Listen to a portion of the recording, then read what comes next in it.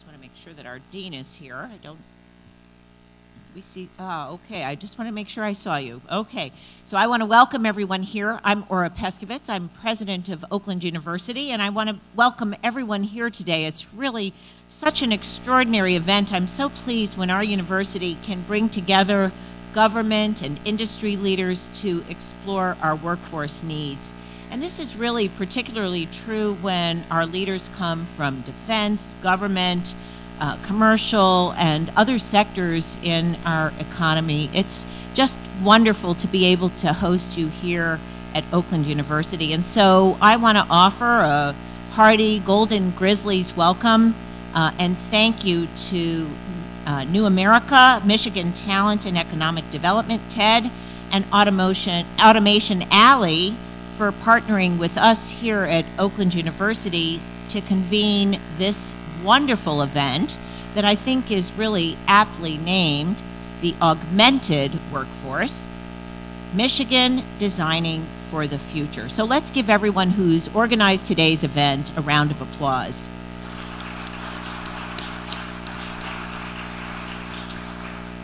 You know, we here at Oakland University are a public institution, and we're charged with developing what I believe is our country's most precious resource in the nation, and that is our young people. And we take that responsibility really seriously. And what we do with that resource is that we help employers, like many of you, entrepreneurs, and others, develop that resource for the nation's best use. And ultimately, that's to help the economy. And we do that with enthusiastic support for events like this, which brings together economic stakeholders from many, many different industries like defense, transportation, government, and education, and other sectors in order to ultimately discuss, strategize, brainstorm on the most effective ways that we can move forward to collectively determine what the best goals are to help one another. So I am particularly proud of the role that our School of Engineering and Computer Science plays in facilitating this discussion, especially today.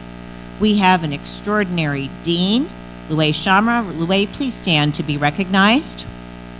Thank you. And wonderful faculty and staff who engage our students in cutting-edge technology and engineering concepts that not only prepare our students to lead in the 21st century, but ultimately to be the workers of tomorrow. And just one example of this is that recently the San Francisco Business Times named our students, our future leaders, as 5th in the nation as in the industry of driverless cars. And that is ahead of many of the institutions that you would think of as being ahead of us, places like Purdue, the University of Michigan, MIT, and elsewhere. So that's here at Oakland University, right where you're sitting. And we're very, very proud of that recognition. And this aligns well with today's theme, the augmented workforce, Michigan designing for the future. More fundamentally, it's consistent with our goals and objectives in charting a path forward by elevating bold experiments and collaborations that present right now, but more importantly, are projected to be key and productive, competitive things that we expect to happen in the future, in particular in the area of automation. So I want to personally thank New America for pioneering this new and forward-looking civic platform that connects research, technology, solutions network, media, and this as a public forum. Because I think that when we have a community of innovative problem solvers that come together like we're doing here, we can combine core expertise in research, in analysis, in data science, and in human-centered design. And when that happens, When all of that happens together, it's sort of like what happened when the Big Bang happened. All kinds of sparks get together and we start with creation. And that's what I believe is going to happen here. And so I am really honored that Oakland University is the place where we are starting this creative process. And I am delighted that it is happening here now. And so with that, I'd like to turn things over now to our provost, Provost Jim Lentini. Thank you very much for being here. We are proud to be your hosts.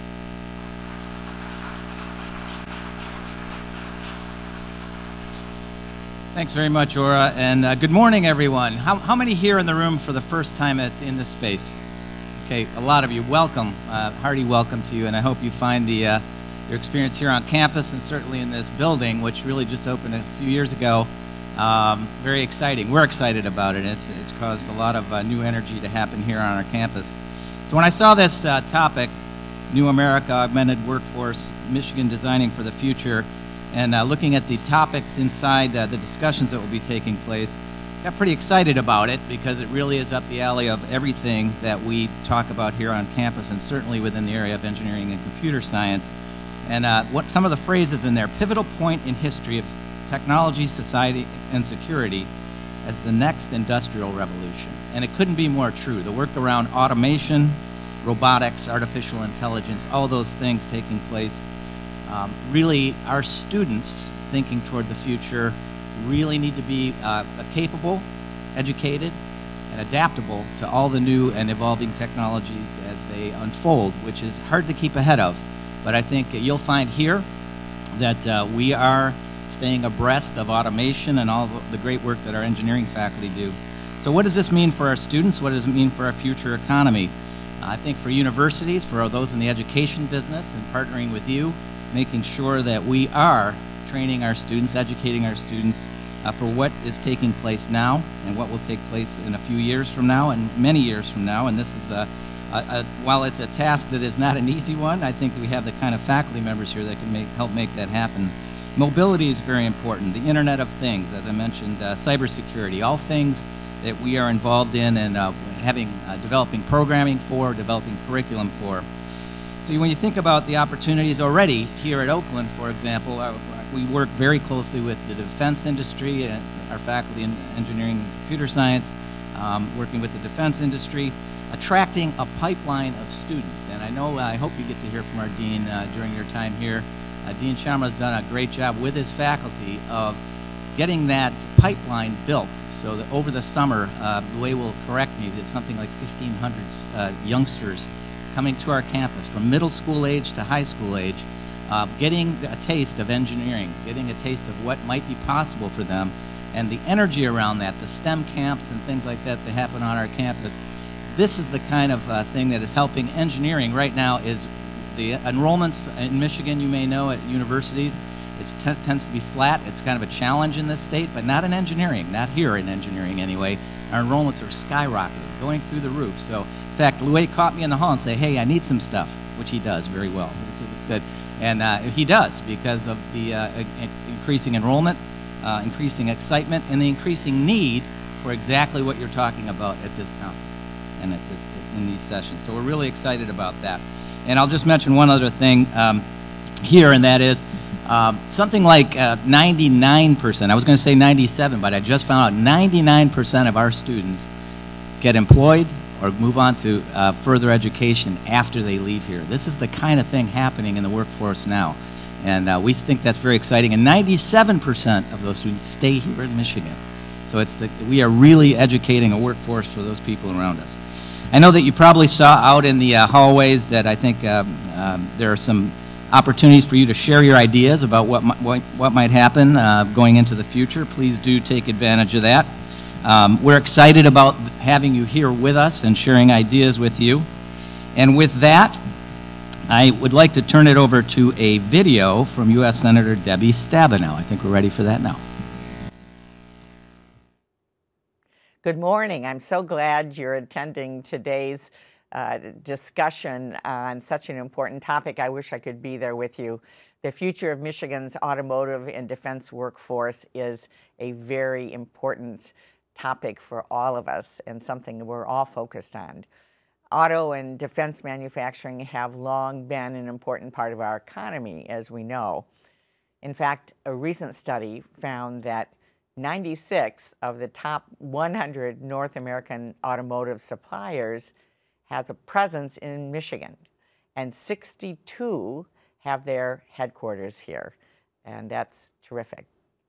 And Michigan is home to nearly 4,000 businesses that serve the defense and aerospace industries, and these businesses support more than 108,000 jobs and growing. One of the areas I'm most excited about is autonomous vehicles. Michigan truly is a national and world leader, and I'm pleased to partner with you to advance the development of safe, self-driving vehicles. We all know that one of the biggest challenges, though, is creating the skilled workforce we need for today's and tomorrow's jobs, and that's why you're here today.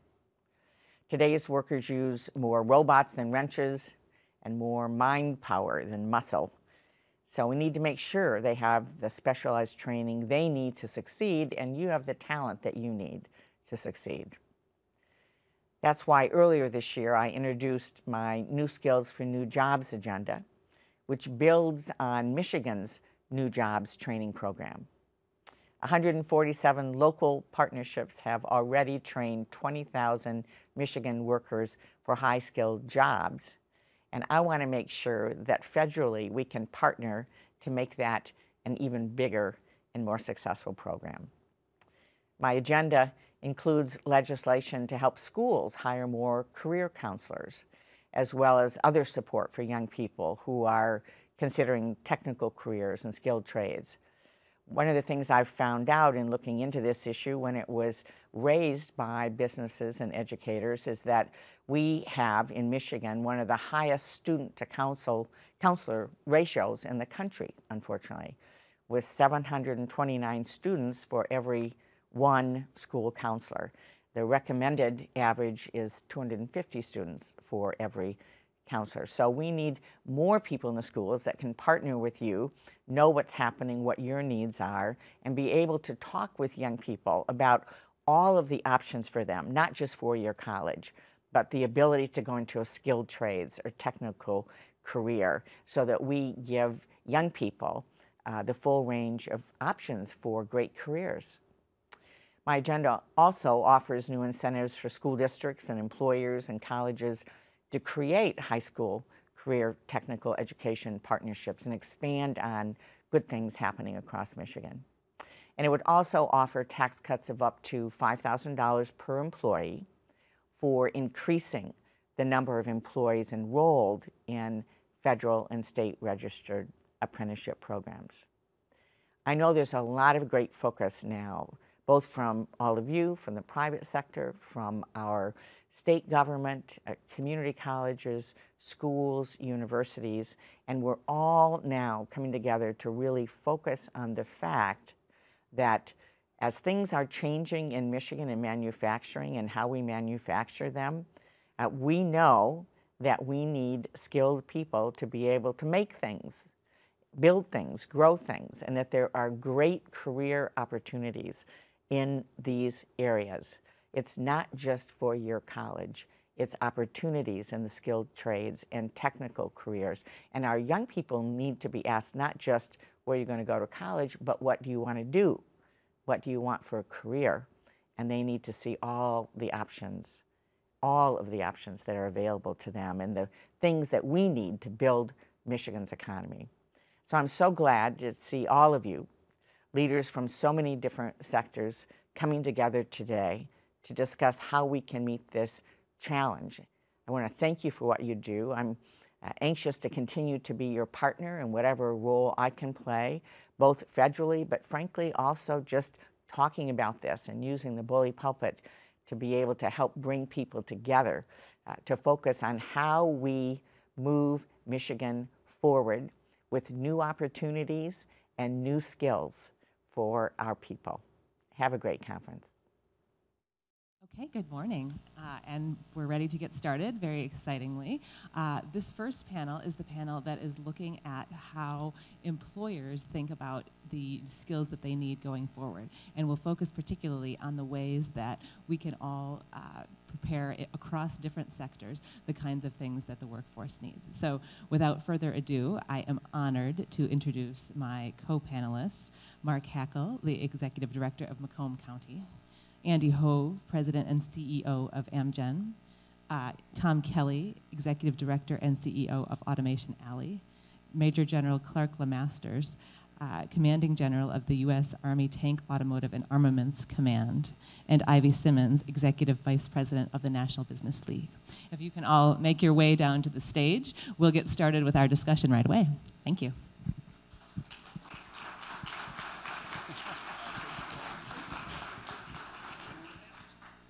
First of all, what an honor to be with this panel. Across the board, there's expertise on everything from what we need in the military and what we're thinking about in transitioning military to civilian roles, to what we're doing at the county level to think about the ways that we can train, identify talent, and connect people with the resources and technologies that they need to succeed, to a variety of different perspectives. So I think I'll direct the first question to the full panel and have everybody jump in with a brief answer that talks a little bit about your own perspective and the perspective that you'd like to share going forward, and then we'll launch it into a discussion among all of us. So first of all, what do each of you think that is the defining characteristic of some of the qualities you'd like to see in an employee today, and how do you think that's different from 15 years going forward? And I sat in the first seat next to her. Okay. Yes. So I would probably say that the skill that we need to look for most is adaptability and the ability to work with one another, but still think clearly and critically for oneself. You know, when you get into kind of groupthink, people tend to kind of follow as opposed to stopping and assessing, clearly assessing logically what's taking place and what may need to happen in the micro and as well as the long-term macro sense of what they're working on. That's the biggest thing in terms of defining oneself and one's perspective, researching it, and then being able to apply it out and work with others. Great, thank you. It kind of goes along with the adaptability. It's problem solving, being able to solve problems that come your way in a variety of different things. And again, I tend to look at people and kind of get a perspective of not just in their professional life, but even in their own personal life. So as an employer looking to hire somebody, I kind of look at the person kind of holistically, everything about them. Are they the type of person that really is willing to tackle a problem? And have they found what they're looking for is their passion? Is this something that they're very passionate about? And if they are, I think that problem solving comes as a natural as a result. So yes to both of what my colleagues had just mentioned.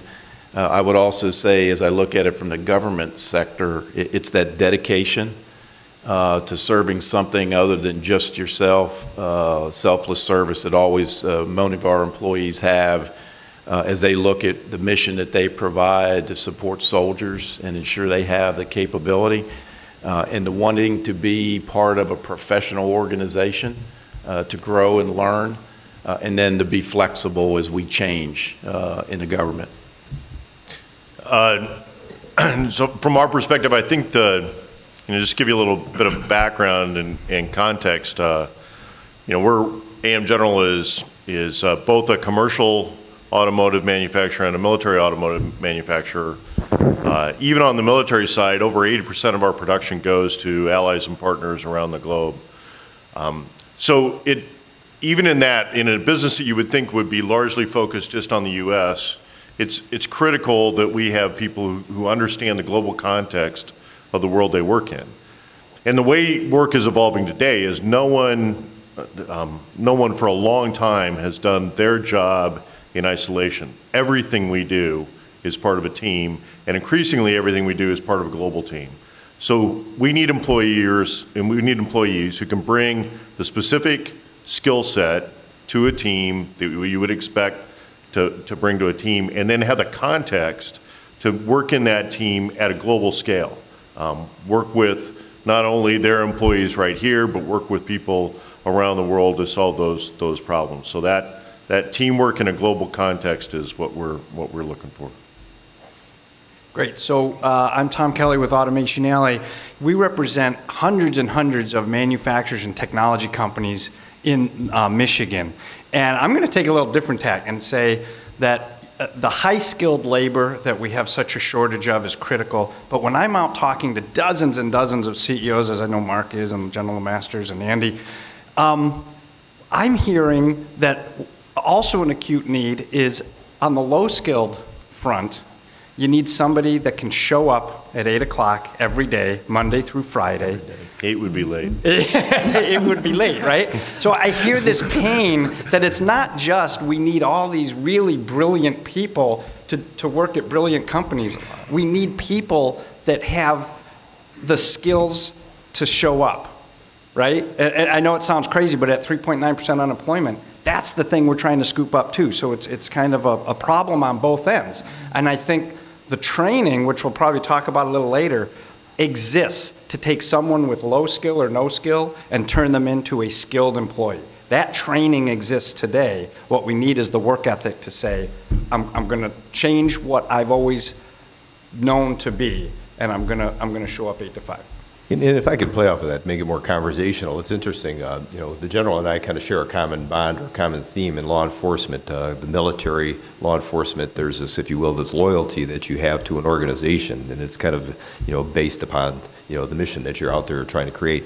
Transferring over from law enforcement to get into this, you know, this county executive form of government, going to the manufacturers, seeing what's going out in other industries. It's interesting because as I look at that and I'm watching and I'm talking to these companies, just as was mentioned by Tom, there's less of a loyalty to organizations today that I've noticed, but still you see it in the, you know, whether it's in the military or law enforcement, it's still there.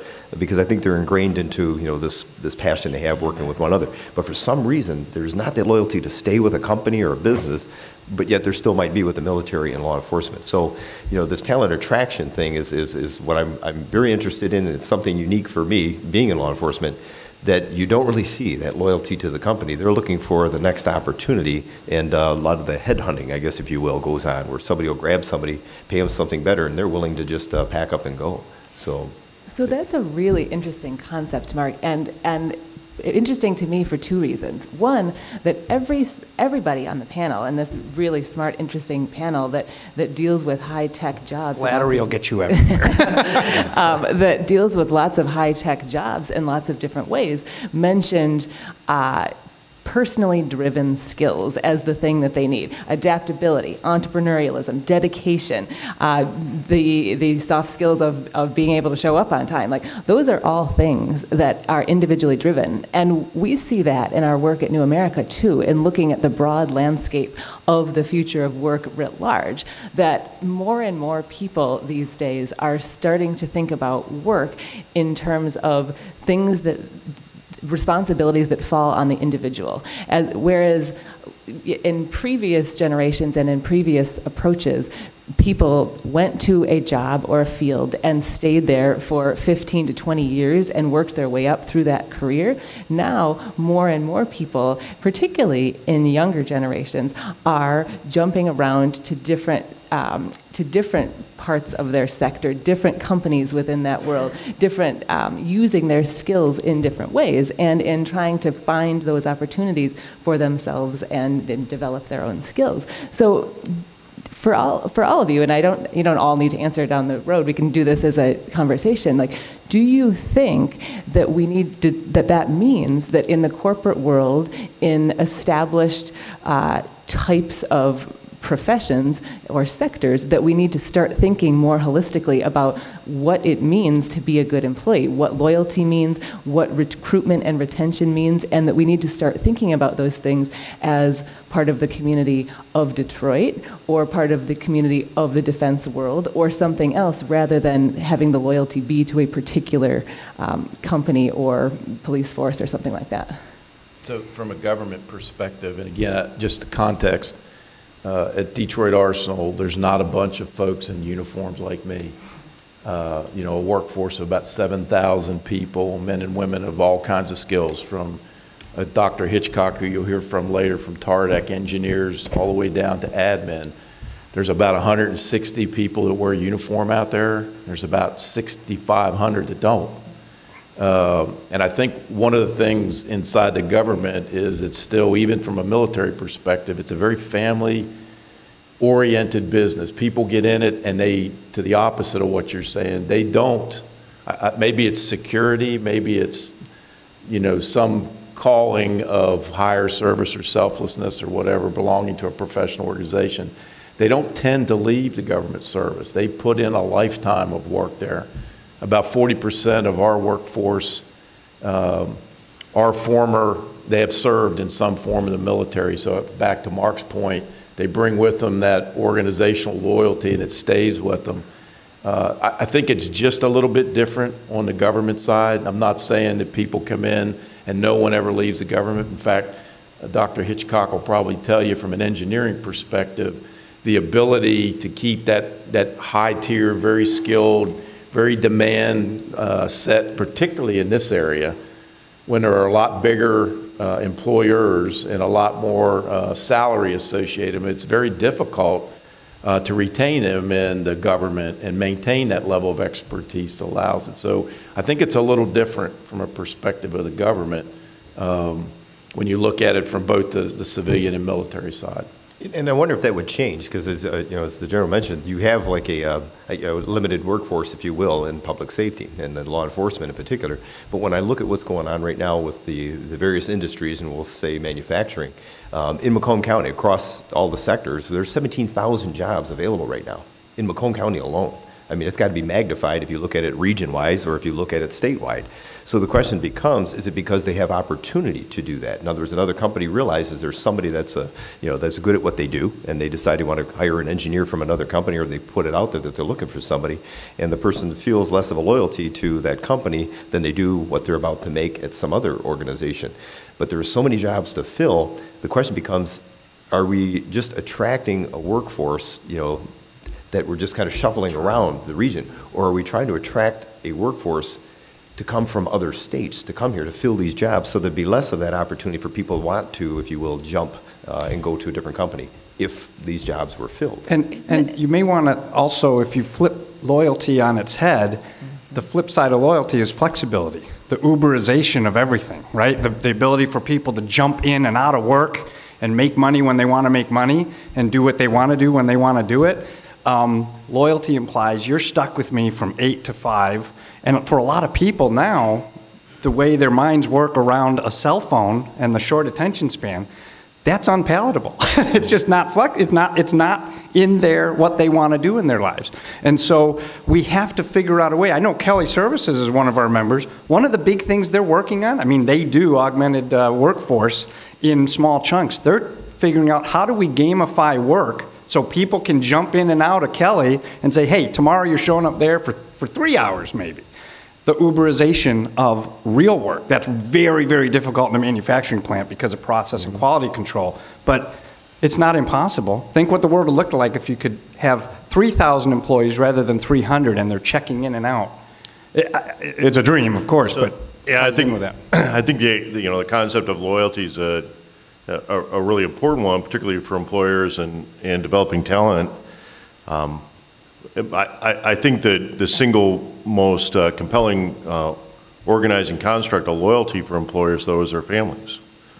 And if we don't recognize the fact that people who spend a lot of time making themselves, going through the training, making themselves talent, are going to seek the best opportunity for themselves.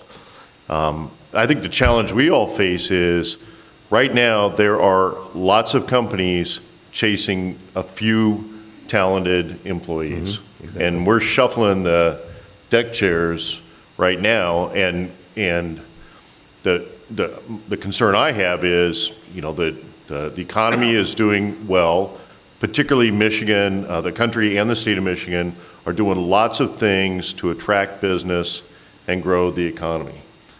And if we're wildly successful in doing all of that, we'll come up short because we just simply won't have the talent necessary. We're trading off,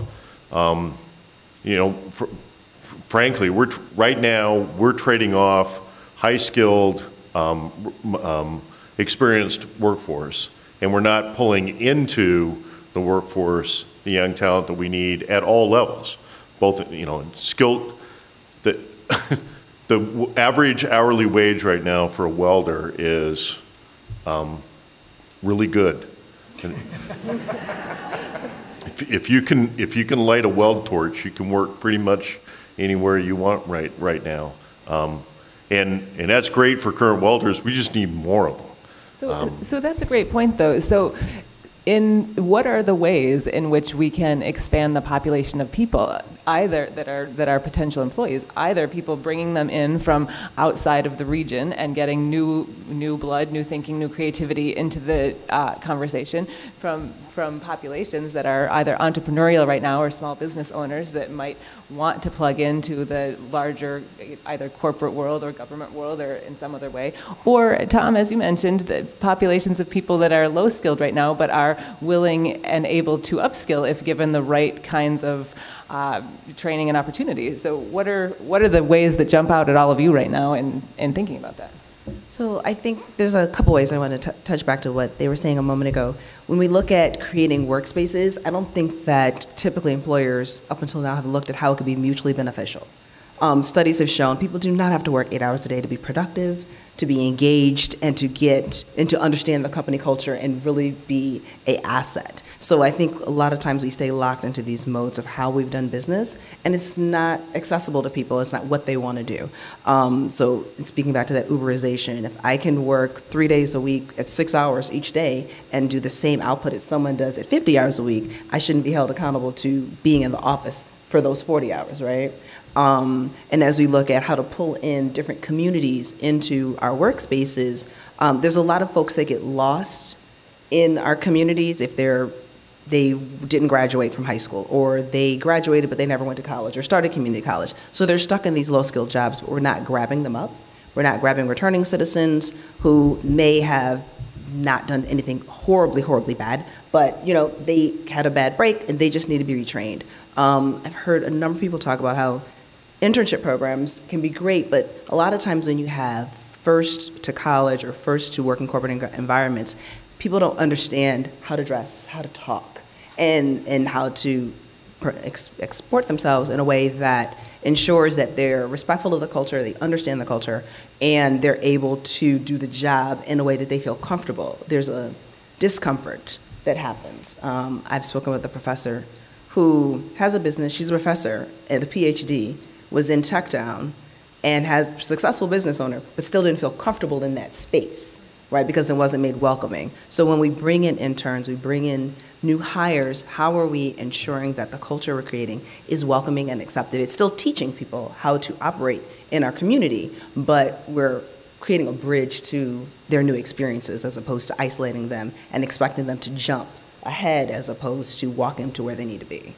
Part of it, I think, as well, and I shouldn't speak because it's out of my lane, because the government doesn't do this very well, is the ability to customize the way we recruit. I mean, many of the tools and applications that are out on the internet that allow, you know, an informed workforce to go and see what's available and what skills they're looking for. You know, we talk about augmentation and technology and how do we take those to the next level, where as these things that are out there watching your signals. I know it's got a really bad connotation right now with some things that went on from the election, but these things that are watching your behaviors on the internet, answering questions, it's like these dating sites. You answer some questions and it kind of goes out and it finds you and it says, hey, AM General would be really a great place for you to come to work at.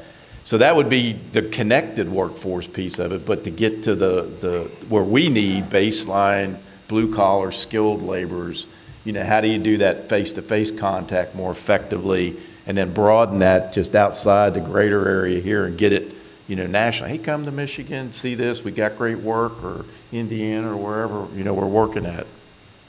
It's interesting. I can't help but go back to the jobs that are available right now and the moving of chairs or shuffling.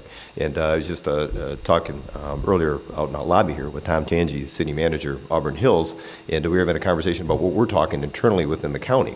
And we're saying to ourselves, how do we attract from outside people to want to come here to this region?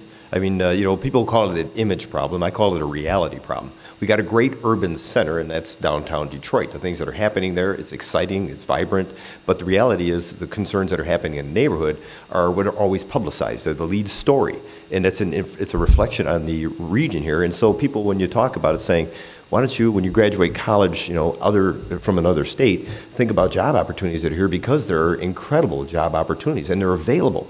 And if you think about, the weather and the quality of life and the other assets we have, and it's very affordable, if you will, if you think about what we have here in this area. Why is it that we talk about Pure Michigan to kind of brand ourselves as an area to come and recreate? Aren't we doing that around the country to say, this is a place you ought to pack up and move? And if you are from here and you went someplace else to college other than Oakland University or Wayne State, where you should go, and you decide to, that was for you, Aura. So, is that good? But why not try to get them to want to stay here if they're here and understand what we have? Because if you stop, think about it, outside the neighborhoods of the city of Detroit, they're challenged. They're extremely challenged. And I say that because you look at the population. We've benefited in Macomb County as a result of those challenges, but it's not good for the region. What do I mean? It's a redistribution of population. Since 2010 census, on average, 12 people a day have made Macomb County their home. But it's not because they've come from California, they've come from Texas, they've come from someplace else. It was a redistribution of population in the region. And that's not helping anyone. The question becomes, when do we start marketing ourselves as something that is of value to people when they graduate or they have these skills to want to come here, whether it's a blue-collar worker, whether it's a white-collar worker, or what we call in Macomb County, and we're kind of taking this tag, the new-collar worker, the people that are looking for those jobs of the future that we're trying to, I guess, if you will, train them in. So I think there needs to be more of an effort or emphasis on getting people to want to come here to this state, to this region, if you will, the Detroit region. No, I think you've hit on a great point. Again, I think the workforce tomorrow is going to have an organizing construct around their families, and that means it needs to be a whole package. There have to be employers there offering jobs that are attractive for them to work.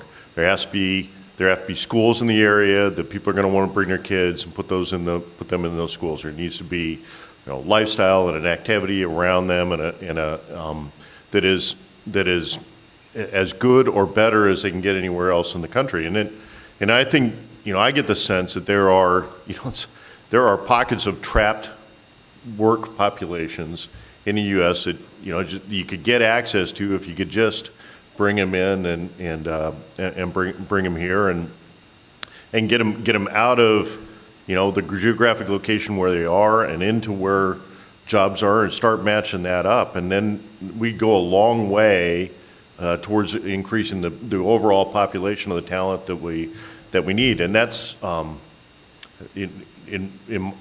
my view, that's really the issue, is because we're going to run out of the experienced workforce that we have pretty soon. If we're not backfilling that with a younger generation that are able to and willing to do the work that we have today and that we have going forward, then we're going to get trapped. And so but it can't just be what the employers are doing. It can't just be what the communities are doing. It can't just be what the schools are doing. If you don't put all of this together, then you're just not attracting them in where the jobs are. So Ivy and Tom both look like we're ready to jump into it. I guess I would like us to pull back a bit on this. We have to import people to Michigan. We have so many people here that are unemployed. I know we have the state at 3.4%, but that's not the same for communities of color. That doesn't include those who've stopped looking for work. That doesn't include those that thousands upon thousands that have taken buyout packages from all of our major corporations in the past 5 years that would love to do something. Right. They might have been bought out at 45 or 55 or even 60, but they weren't really ready to retire. But they're like, okay, this might be the best buyout package I'm going to get. The next one's going to be pretty slim, so let me take this one. But they'd love to keep working. So we need to reorient them and find them and bring them back to the that's fold. exactly my point. They're right here. Yeah, I don't want us to look outside of our own state. I think we have great resources here. And there's a real-world example of that. So, and it ties into the gamification of work these days. So DTE is having a heck of a time getting linemen, right? This is a job, you go out, you work the poles, you make sure that down lines, you go repair them. What they did was they partnered with a company called Vectorform, both members of Automation Alley. We worked through this problem of how do you train them in a way that's exciting for an 18 to 24-year-old man. And what they did was they put him in virtual reality, and they created a game of how you repair downed power lines. And what was fascinating was the guys loved it, and the gals, and they all had a great time, and they got trained, and so they've been able to create an unskilled to a skilled person in a way that's very exciting. And what was most interesting was they said, we were concerned that when we train them through partnering up an apprenticeship, you know, they really learn because they have that sense of fear when they're out working on a real down power line, and they understand this is a life or death situation and take it seriously. They said when we put them in virtual reality, we get the same visceral response. We get the same sense of fear because of the way they've done this. And now there's no prerequisites required. They say, come on in, put these on. If you have a blast, great. Let's train you up, and then let's get you out on a truck. Right? And that's a totally new mindset. You think about how they do that. So the 18 to 24-year-olds are thrilled. They think, wow, this is a cool company. Then you got to go work the line. So you know, there's a downside. but you know, it's a great way to do it. So, Tom, that is a great point, and one that I was going to ask the panel about across the board. What types of technologies do you see either out there that are in experimental use that you'd like to see being more widespread, or are things that you think need to be developed that haven't been developed yet? Anybody want to jump in? Maybe I'll start and take it down the line this way, Automation Alley, right? So I think what you're going to see in the future is a number of technologies that are all merging together. I think the reason why we need such high skill and high talent is because technology is immature. In other words, you need a high skill to interact with technology, except when it's transcendent like an iPad or an iPhone. Nobody gets trained on how to use an iPad or an iPhone. They download the apps, they learn how to play the app, they master the app. It's not just play apps, it's productivity apps. Look what Uber's done, look what all of these business models that are coming out of Silicon Valley and elsewhere. There is zero training required. I jump in the car, I download my Uber app, I'm a driver for Uber, and I get paid based on that. I think if you think about a manufacturing environment, the reason why we have such high skill is we have to upskill people on how to push the right buttons at the right time. If technology can come to the point where you're wearing augmented goggles and it's telling you that button right now, set this to 2.5 degrees, set this over here, you know, watch this. When you see this turn red, I'm going to give you a graph on your eye. This is what's coming. To take people that have zero skill and put them in an environment where they know exactly what they're doing, because most of skilled training, whether you're an engineer or a lineman, is based on prior knowledge and information. And so if you have that information and knowledge at your fingertips, that changes everything about what's possible. So rather than being gloom and doom that technology is going to leave everybody behind, I'm hopeful that technology will transcend and bring everybody together. So that's what I maybe would open with. Yeah, you know, so I'd mentioned that I thought the critical aspect that we needed out of the workforce for tomorrow is that teamwork and collaboration, so that, you know, the technology that we're focusing on is how do we get a team more effective and more collaborative. And we're a geographically distributed company and a geographically distributed workforce. Our main manufacturing campus is in Mishawaka, Indiana, where we do final vehicle assembly. Our powertrain plant is in Franklin, Ohio, and our engineering and technology center is here. First shift starts at all of our manufacturing plants at 5 a.m. You know, if at 5:15 we've got a part that doesn't fit from the engine plant that doesn't fit into the vehicle, guess what? I got to get a lot of people together talking and solving that problem. And the traditional way it went was you pass a piece of paper over here and somebody would email somebody else and this. And I think everyone intuitively knows that the best way to solve a problem is get everybody who's involved in that problem sitting at the table, looking at the same piece of paper, talking about the same subject.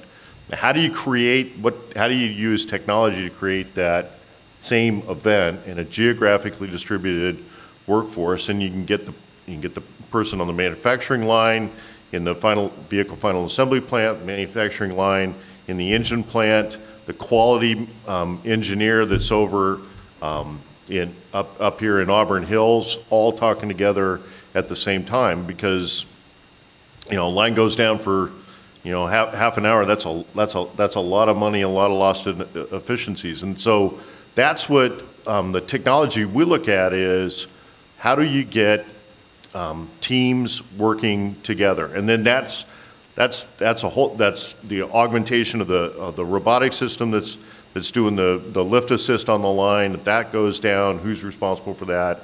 And that collaboration and teamwork that's where we're focused on, the kind of technology we bring into solving the problem. So men and women continue to be the fundamental building block. It doesn't matter whether it's government or any organization. The technology or the tools that enables them to do exactly what Mr. Hove's talking about, and it's the same, I believe, on the government side. The government is inherently distributed.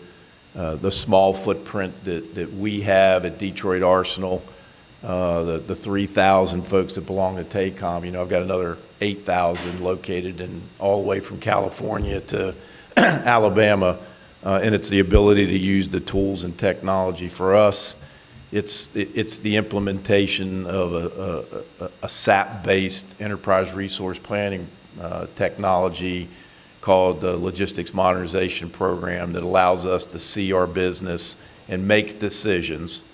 So it's those tools, and it's the idea of teaming with the technology to make decisions, to collaborate effectively. The negative part of that is there is a culture out there of laziness that technology generates.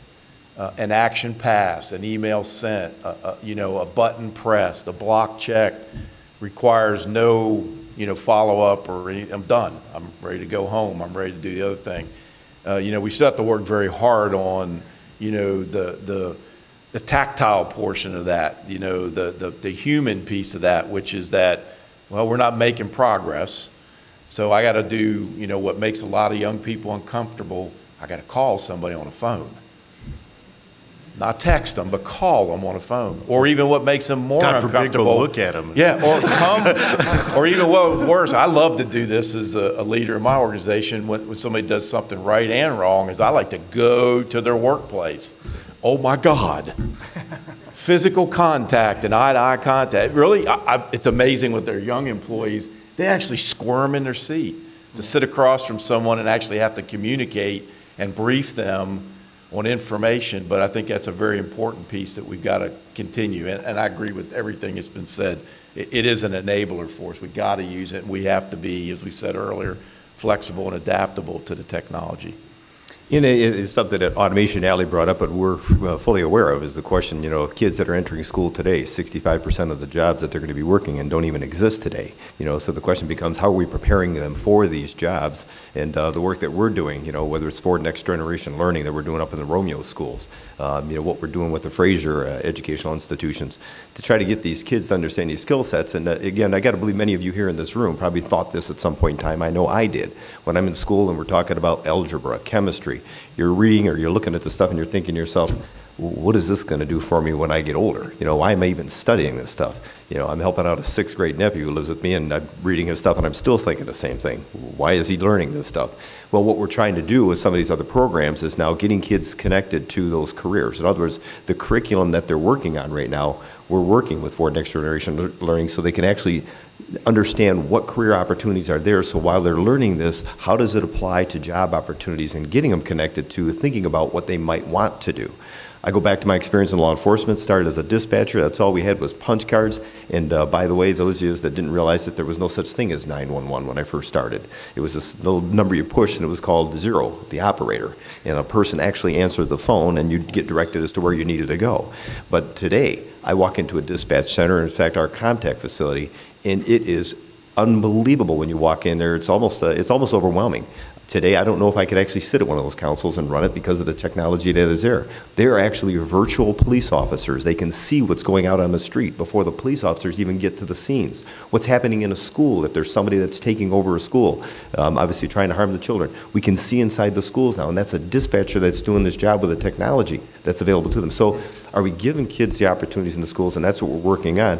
But I still have to go back to, this, the workforce itself that we have currently available. The numbers don't show that those 17,000 jobs available are going to be filled with what we have right here in our own backyard. I say that because the majority of our population right now in Macomb County are senior citizens. They're retired. An overwhelming percentage of people that are living in our community are senior citizens now. And so the question becomes, where are we getting this talent? We're getting great support from our community college to help people that want these jobs, to try to figure out how do we recruit them to retain opportunities, to have the skill sets available to do the jobs. And even with our partners like Oakland University and Wayne State University working in Macomb County to connect them to this. But there's still going to be a void. We're not going to be able to fill all of these jobs that are available. And I'm telling you, they're available today. I got problems. I got Amazon coming with 1,000 job opportunities on 23 Mile Road in Shelby Township. And they're questioning where they're going to get the jobs. And I got another manufacturer coming in wanting 500 workers that haven't even put the building up yet. And I'm thinking, where are they going to get these jobs? And that's what they keep asking me. The talent attraction thing is such a critical need right now in industries across all sectors. And we simply don't have the answer here, but we're trying to figure out how do we grow those job opportunities for people that want them in and around our neighborhoods. And again, we still need to concern ourselves as to where we're going to get these folks. So. I'll give you an example of what one of our suppliers is doing, is that he's actually during the process of creating his own high school.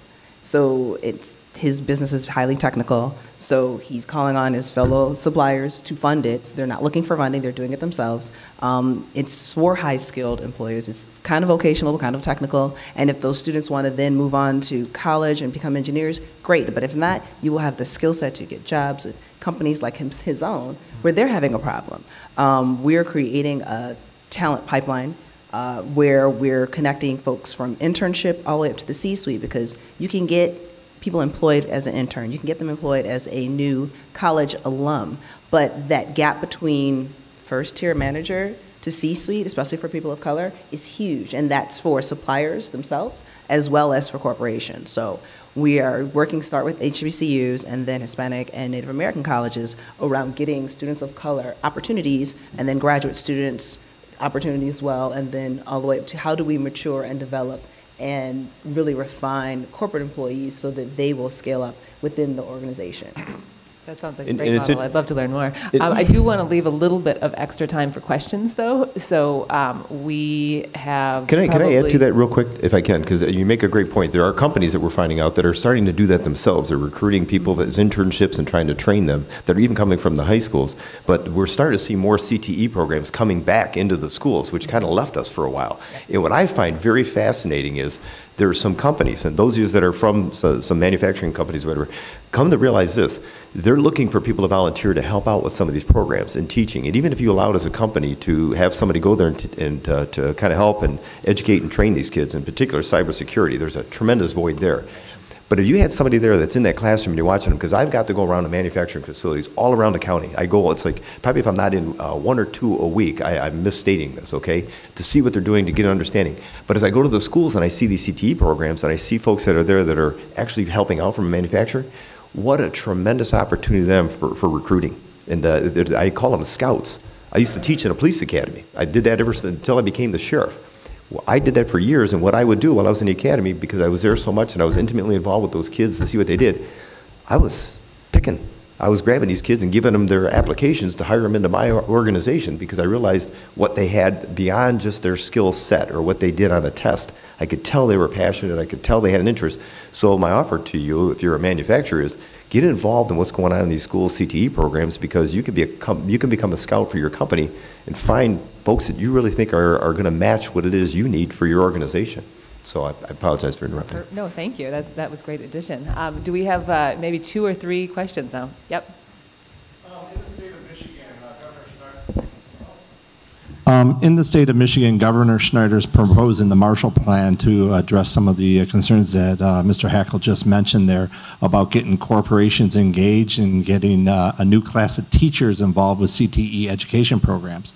But I do want to dovetail into what Ms. Simmons said about the underrepresented population. In the city of Pontiac, which is in the middle of Oakland County here, there is close to 17% unemployment of people coming right out of that high school.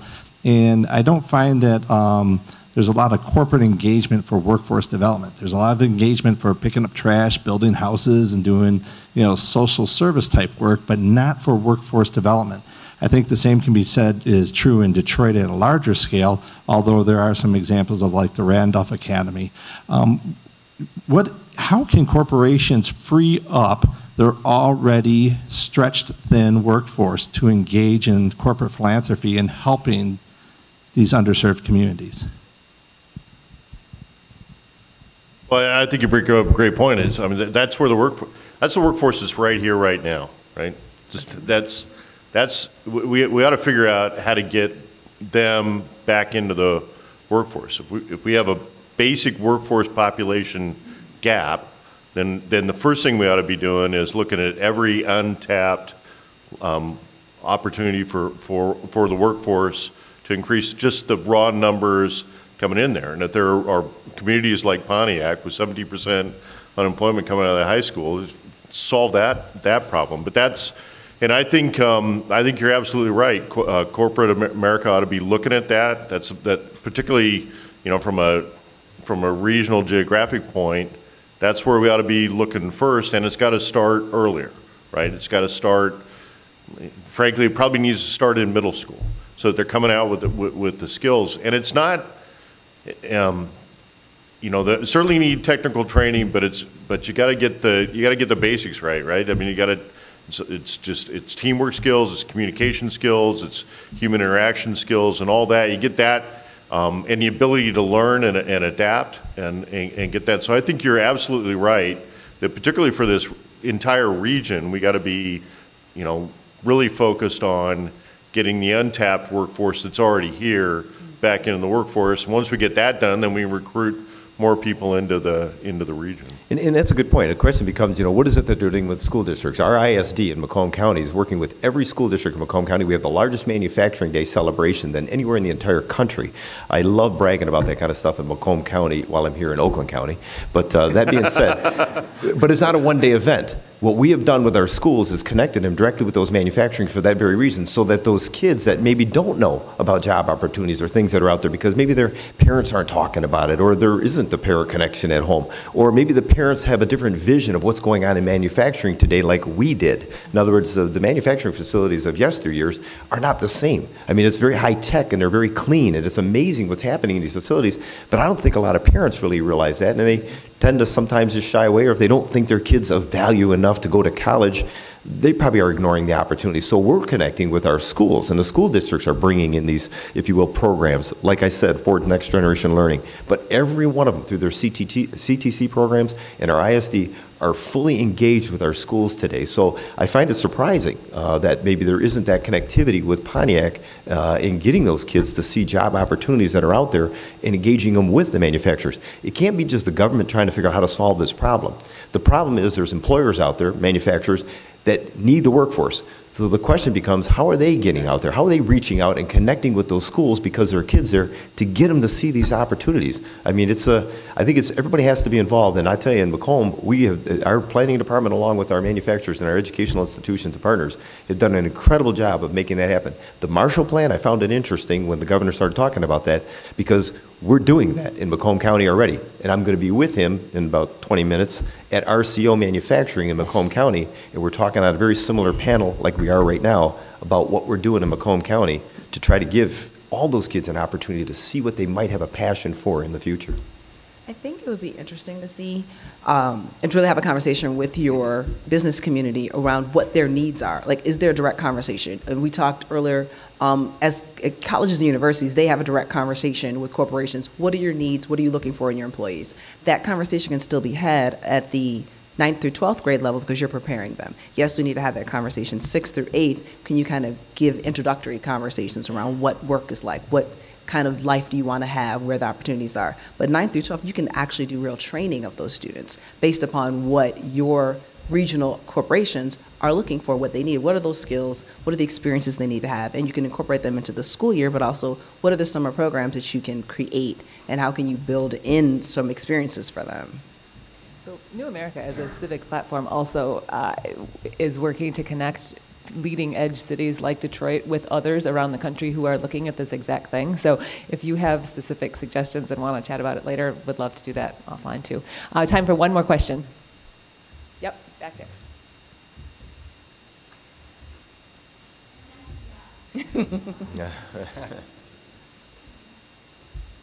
Hi. I meet with Macomb County companies day in and day out. And one of the things that a lot of advanced manufacturers I don't think fully understand is what the next generation needs. And as somebody who is a millennial, and I'm very much all about culture, and that's why I've left other jobs due to a lack of culture. Do you think some of these advanced manufacturing facilities and organizations need to really kind of look at what the culture of their organization is nowadays? Because, you know, that same worker that they need can easily go to Quicken and have a fat head and have, you know, candy all over their table every day. And I think it's really, you know, they can really make great money at, you know, doing a manufacturing or skilled trade position. But I think a bigger conversation is we never talk about the culture and how that really plays an impact on attracting new talent.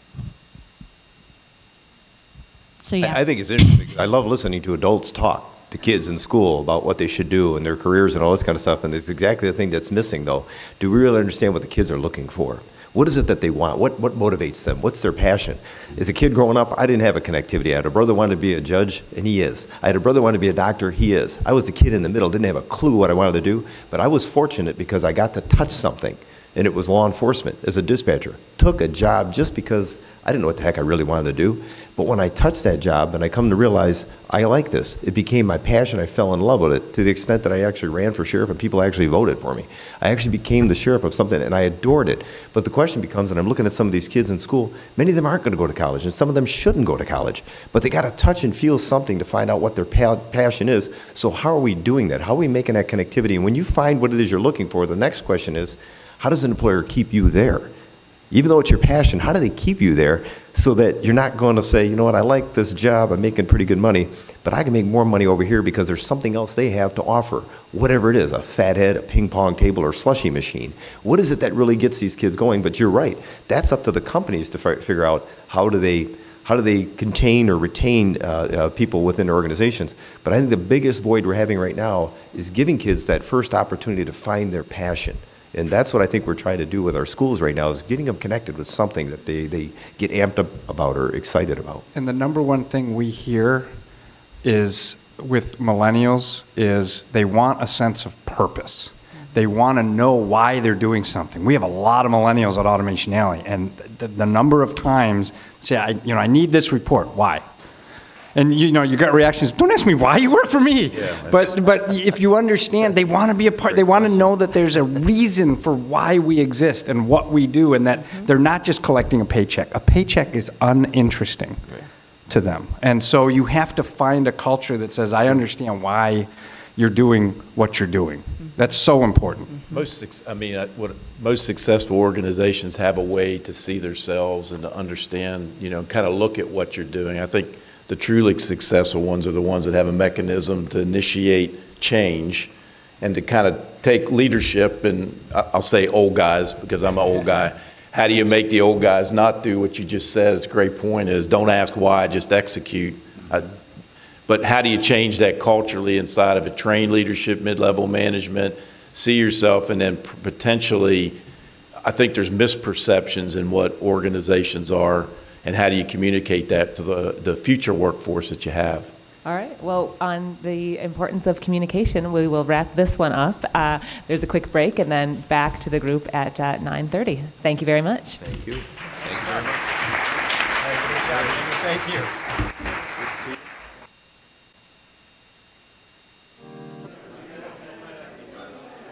Okay, so if everybody could please take their seats, we're going to go ahead and get started with our second stellar panel here.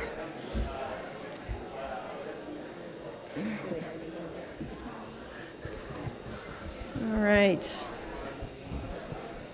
Lots to talk about, lots to talk about. Okay. Yeah, yes, I guess so. Well, you've got another one coming up. So, but it's good to see people connecting.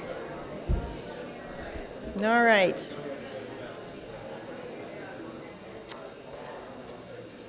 All right.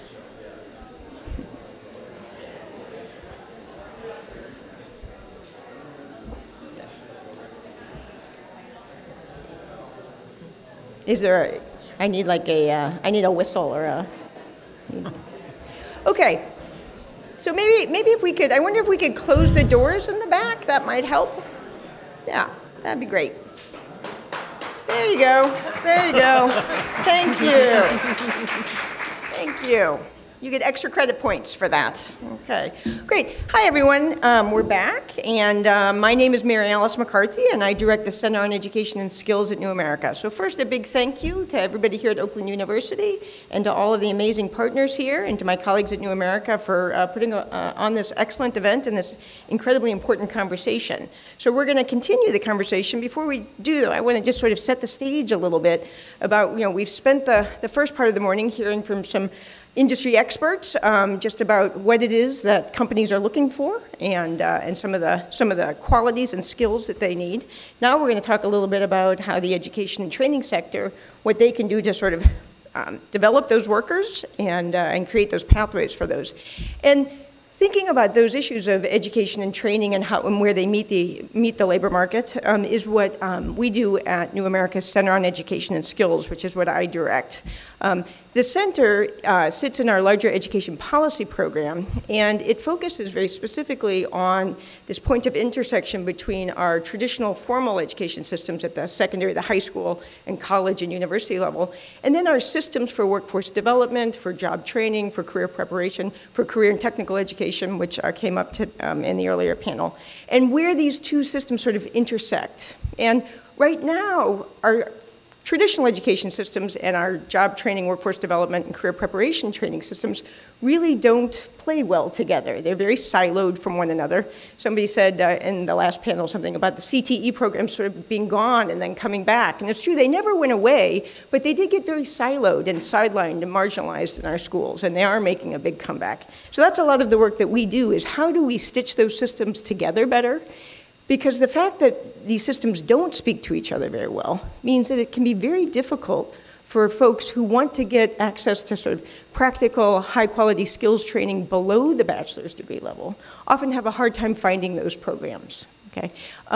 It makes it hard, the way our systems are organized, it can make it hard for universities and college to sort of imbue more practical skills training at the early ends of their degree programs, right? Before the last 2 years of a bachelor's degree. So we think a lot about what are new ways, for example, to design degree programs so that there's much more emphasis on practical skills training at the beginning of a program, and that there's opportunities for people to acquire skills at work that then can also count towards that degree program. We also think about credentialing policies and practices that can also aid this sort of closer connection between technical skill acquisition and degree attainment. And what does that look like? How do we embed, for example, industry certifications into our degree programs so that people get a nice both set of credentials when they leave, but also get exposed to a lot of different ways to both develop and assess their skills. And then we also do a lot of work on apprenticeship, which I know we're going to talk about today too, and thinking about, again, how do we take this incredibly effective model of teaching and learning and mainstream it into our education system so that rather than it being something that kind of exists out there for those students who didn't go to college or who sort of went someplace else, that it become an option for every college student or every young person or even people who find themselves having to transition into new careers in the middle of their lives or who need to upskill. So we think a lot about apprenticeship both for high school students, we think about it for college students, we think about it as a tool for immigrant integration, we think about it as a tool for upskilling and also for building on-ramps into the labor market. So hopefully we'll hear a little bit more about that. So this is an incredible honor for me then, because we as I said, these are the issues that the Center on Education and Skills focuses on, but you all are actually here on the ground making things happen in Michigan. And it is just a pleasure to be here with you. I'm going to just quickly just go down and let you know who I'm sitting with here, and then we'll get started with some questions. So to my immediate left is Dean Louay Shamra, who is the Dean of the Oakland University School of Engineering and Computer Science, and our host today, so thank you, Dean Shamra. Then next we have Michelle Ureste, who is the Executive Director of the Workforce Intelligence Network and also former mayor of West Bloomfield, so you can call her Mayor Ureste, which if you'd like. We also have to her left then Dr. Jennifer Hitchcock, who is the Executive Director for Research Technology and Integration at the U.S. Army Tank Automotive Research Development and Engineering Center called TARDIC, which I think we heard from her colleague on the first panel. And then we have Christian Gicek, who is the Vice President for Research at the Center for Automotive Research. So we've got some researchers and we've got some practitioners. All right, so Dean Shamra, let's start with you. You know, when lately, particularly in the last couple of years, you know, often we hear that higher education, institutions of higher education, you know, really aren't preparing students the right way, or they aren't preparing them for the workforce in the right way, and that they're becoming part of the problem. I actually see lots of innovation in the higher ed sector, and I think there's lots of innovation here at Oakland University, but let me ask you first, is this whole skills gap thing, is this all your fault? Well, I always speak the truth, and maybe we are part of the problem in higher education, that we're not evolving fast enough to actually train our student, and we've been teaching the same method for hundreds of years, basically, where we do 16-week semesters, and we don't leave room for innovation.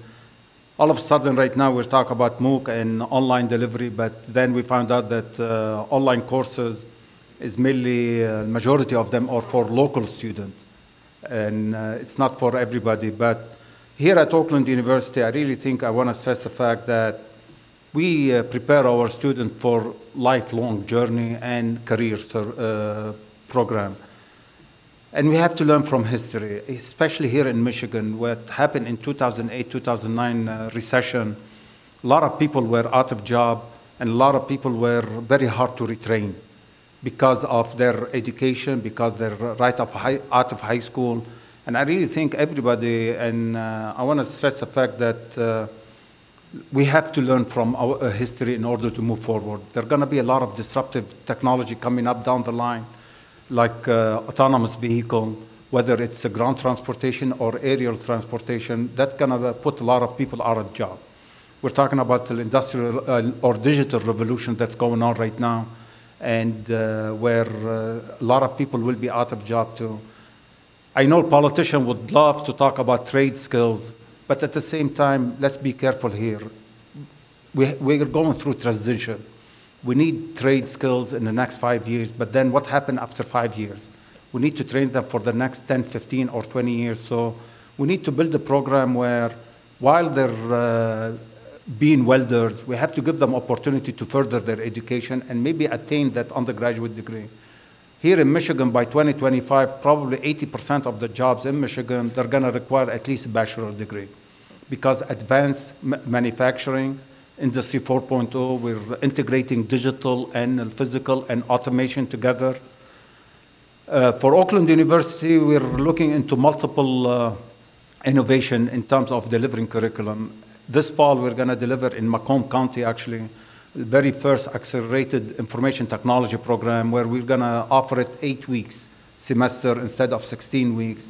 And student can graduate with a bachelor's degree in information technology in 2.5 years, from freshman all the way to the senior year. And this is important because initially what we found out is majority of the people interested in the program are 35 and older, basically non-traditional student. And I really think this is very important because we have a lot of people out there where they have some college education, but they don't have the opportunity to come back because it takes too long to finish a degree, 5, 6 years, and we need to shorten that period. We need to look into, we're looking right now into maybe a stackable certificate where we can bundle the freshman year as one certificate and the student can go and work in the industry. Then they come back the sophomore year, junior year, and senior year. And as they complete these certificates, they can get a bachelor's degree too. But we give opportunity for people to, while they're working, they can come back and take these 30 or 32 credit and do finish undergraduate degree while they're filling the need, immediate need for industry. But more importantly, 5 years ago or 6 years ago, we made a conscious effort to focus on applied engineering, where we work directly with industry.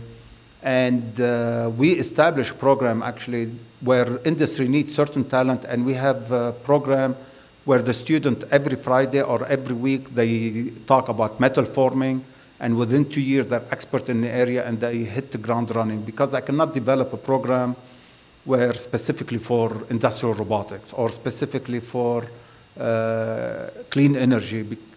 We're already limited for 128 credit. And of course, you see in the news, bachelor in clean energy. But you dig deep into it, they're only offering 2 elective classes on clean energy.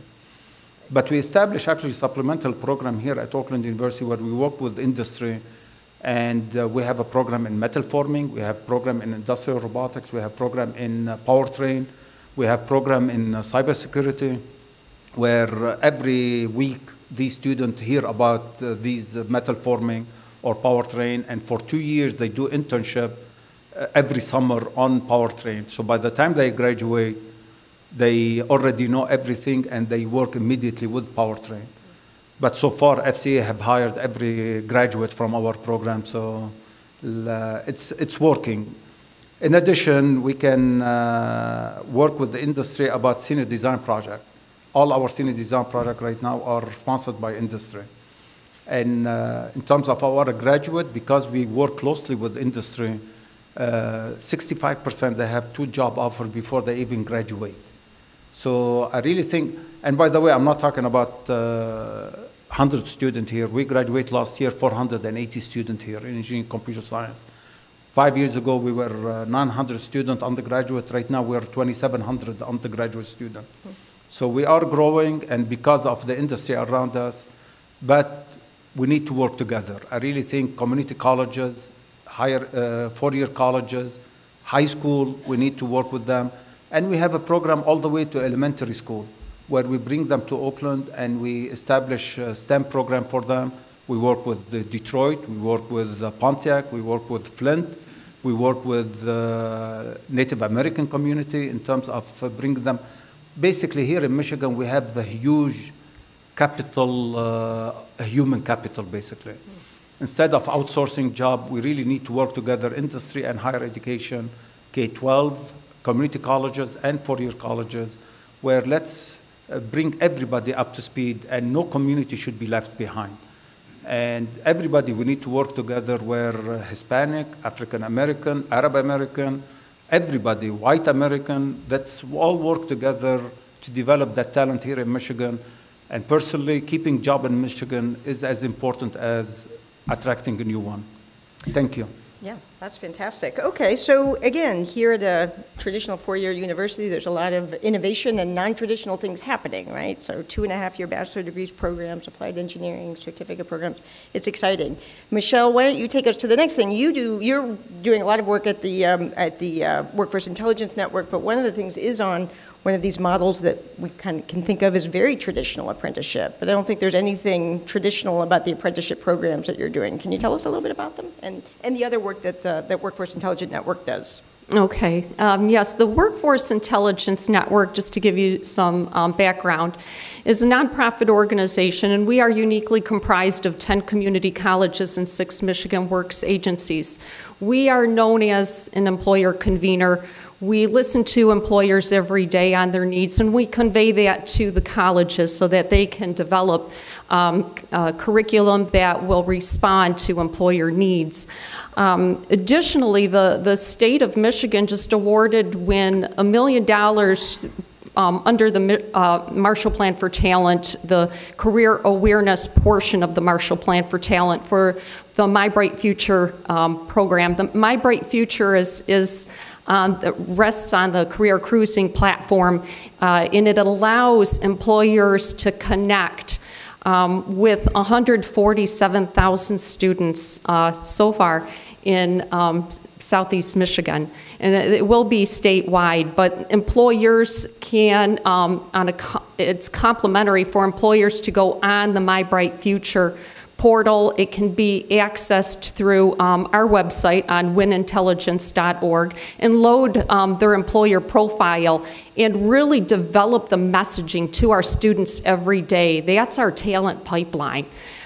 So they can create an employer profile and key messaging, provide all their occupations that they are hiring for and work-based learning opportunities on that portal and reach our students and future graduates directly. We also have an American Apprenticeship Initiative grant. It's a $4 million grant through the Department of Labor. And we developed the Advanced Michigan Center for Apprenticeship Innovation. The apprenticeship ecosystem through that $4 million that we built here is through the myapprenticeship.org website. We developed the myapprenticeship.org website, and the state just shared with me this week that they are going to essentially adapt that website for the Marshall Plan for Talent and market that website. They will announce publicly at the MEDA conference, the Michigan Educators and Apprenticeship Training Association conference in Traverse City, May 22 through 25, details about their efforts to create a talent hub and new branding and messaging as it relates to apprenticeship. They've done some apprenticeship studies, and they're addressing the studies by way of a new messaging and marketing campaign for apprenticeship to generate more interest in apprenticeship programs. But by way of the AMCI program, our colleges and Michigan Works agencies will train 853 apprentices within 4 years. We're halfway through that process. And we use braided funding through the Michigan Works agencies in order to provide that training. We've also developed an apprenticeship in a day initiative. It was piloted on April 10, very successfully. Our colleges and Michigan Works agencies brought in 4 employers. 2 were actually signed their 1 or more occupations as registered apprenticeships the same day. So yes, apprenticeships are perceived to be very cumbersome to get approved, but our MWAs and colleges are working with the employers ahead of an apprenticeship in a day initiative. We have all the parties necessary to get a registered apprenticeship signed same day, meaning we have state officials from the DOL, federal officials from the DOL, MEDA representatives, SEMCA, Michigan Works, and of course the authorized signer at an employer, and they will sign 1 or more occupations same day. Out of the 4, 1 was signed 2 days later. They just did not have their authorizer there. So again, at that Michigan Educators and Apprenticeship Training Association event coming up, May 22 through 24, we're going to have the first official offering of an apprenticeship in a day. We're going to actually sign 15 to 20 registered apprenticeships through 15 to 20 employers at the event. The state is already promoting it quite a little bit. It's gaining a lot of interest. We have an IT apprentice program. We just received $1.5 million from the Ralph C. Wilson Jr. Foundation They just invested in the IT apprentice program as it addresses middle skill wage and middle skill jobs in Southeast Michigan. It is based on the Washington Technology Industry Association model, and we are excited that we will be offering the first cohort in Washtenaw County, because apprenticeship is employer-driven, in June. So they think the first cohort we hope to wrap up in September. We're also talking to Henry Ford Health System. They're very interested in the IT apprentice program. And we are also at the same time looking at developing, working collaboratively with the LTU Collaboratory and Steve Couchman from Steambox to develop an artificial intelligence registered apprenticeship program. The initial discussion was artificial intelligence technician, but now everything apprenticeship related is employer driven, so you need 7 employer support letters to create a new apprenticeship occupation. As we know, there are 1,300 registered apprenticeships recognized by the Department of Labor. There are none right now for artificial intelligence, so we would have the first in the nation. But when we brought these employers together who have a need for about 1,200 to 1,600 new hires in this artificial intelligence ecosystem, they wanted to really do things systematically and start out by developing a machine learning apprenticeship, which essentially is the science of teaching a computer system how to learn through data, okay, without programming it. And then a data curator application, and then an artificial intelligence technician, artificial intelligence professional, artificial intelligence 3D. So 5 separate artificial intelligence registered apprenticeships when it's all said and done. Our data team has done some of the initial legwork. They identified 51 unique occupations within artificial intelligence. We're developing performance-based objectives, PBOs, for each one of these skill sets. And to develop that work process schedule through the DOAL, as I said, these 8 employers have to define that competency-based system of the on-the-job training, the related technical training that goes along with that for each one of these occupations.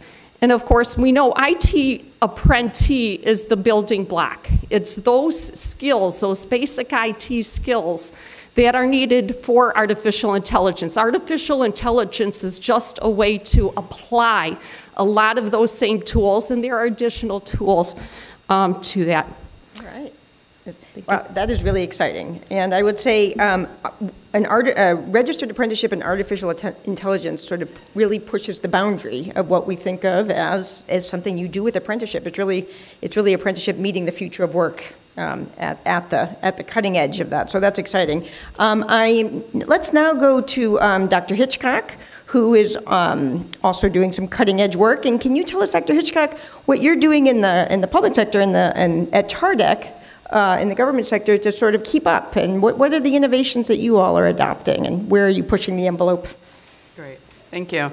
Yeah, so at TARDEC, we are the Army's Research and Development Center for all Army ground vehicles, and we have about 1,700 engineers and scientists. Everything from laboratory technicians, I could really use the AI ones, as we are moving in autonomy very quickly. And we have lab technicians, we have science, chemists, biologists, engineers, computer scientists, and it's a very competitive workforce there. We are, in terms of leading edge technology, what we're working on, one of our largest growing areas is autonomy. We are quickly moving various levels of autonomy into our platform, starting with our ground-wheeled vehicles. And that is requiring that the pipeline for that workforce is very small. There's a lot of skills needed in that area. Everything, because if you think about an autonomous system, right, it's things that we haven't traditionally done before. It's human agent teaming. How do you team with soldiers? How do you bring in the psychology? How do you learn learn machine learning? It really has to be a collaborative team sport there. Other areas, other technology areas where we go are more active systems. So where we've had armor protecting our systems in the past, passive armor, we are looking to make those more active. Again, that's software, that's computer scientists, it's those types of needs. And we still need the mechanical engineers, but our growing number of need areas is the software and computer science engineers. And then it's really the technicians and the skilled trades, because we do have quite a few of those folks too at TARDEC that have to learn how to do the welding and the fixing of the systems and all of those things. I mean, how do you maintain an autonomous system? We don't know. Right? And how do you protect it? How do you protect it from the enemy? Those are two big areas right now that we're struggling with. And so you're having to sort of design training programs and education programs today for problems that you don't necessarily know the answers to. And so these are folks who are going to have to figure out the answers to those questions. Right? And what does that career path look like? And what training do you need? How do you set up and work with folks like Dean Sharma to say, okay, this is what's coming down the pipeline. This is what we're seeing today that we're having problems with. How do we build a program to build those skills? Very difficult. And then it's even more difficult because it's very competitive. We're a nonprofit government, right? I can't compete with some of the big guys in terms of bringing in new talent. So there's a lot of issues like that we struggle with on a daily basis as we're trying to, because in some of the areas we are leading the edge. We're leading the edge. It's the government's science and technology investment that helps a lot of these folks lead, a lot of the companies and industries we work with push that leading edge. So we're all going to face this, but sometimes we see those problems first.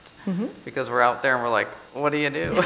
Right? Where are those folks? Where were they at? Yeah. So, and you can't retrain people in your workforce. So if I lose a chemist because our funding for that water line goes away, I can't just retrain them to a computer scientist, right?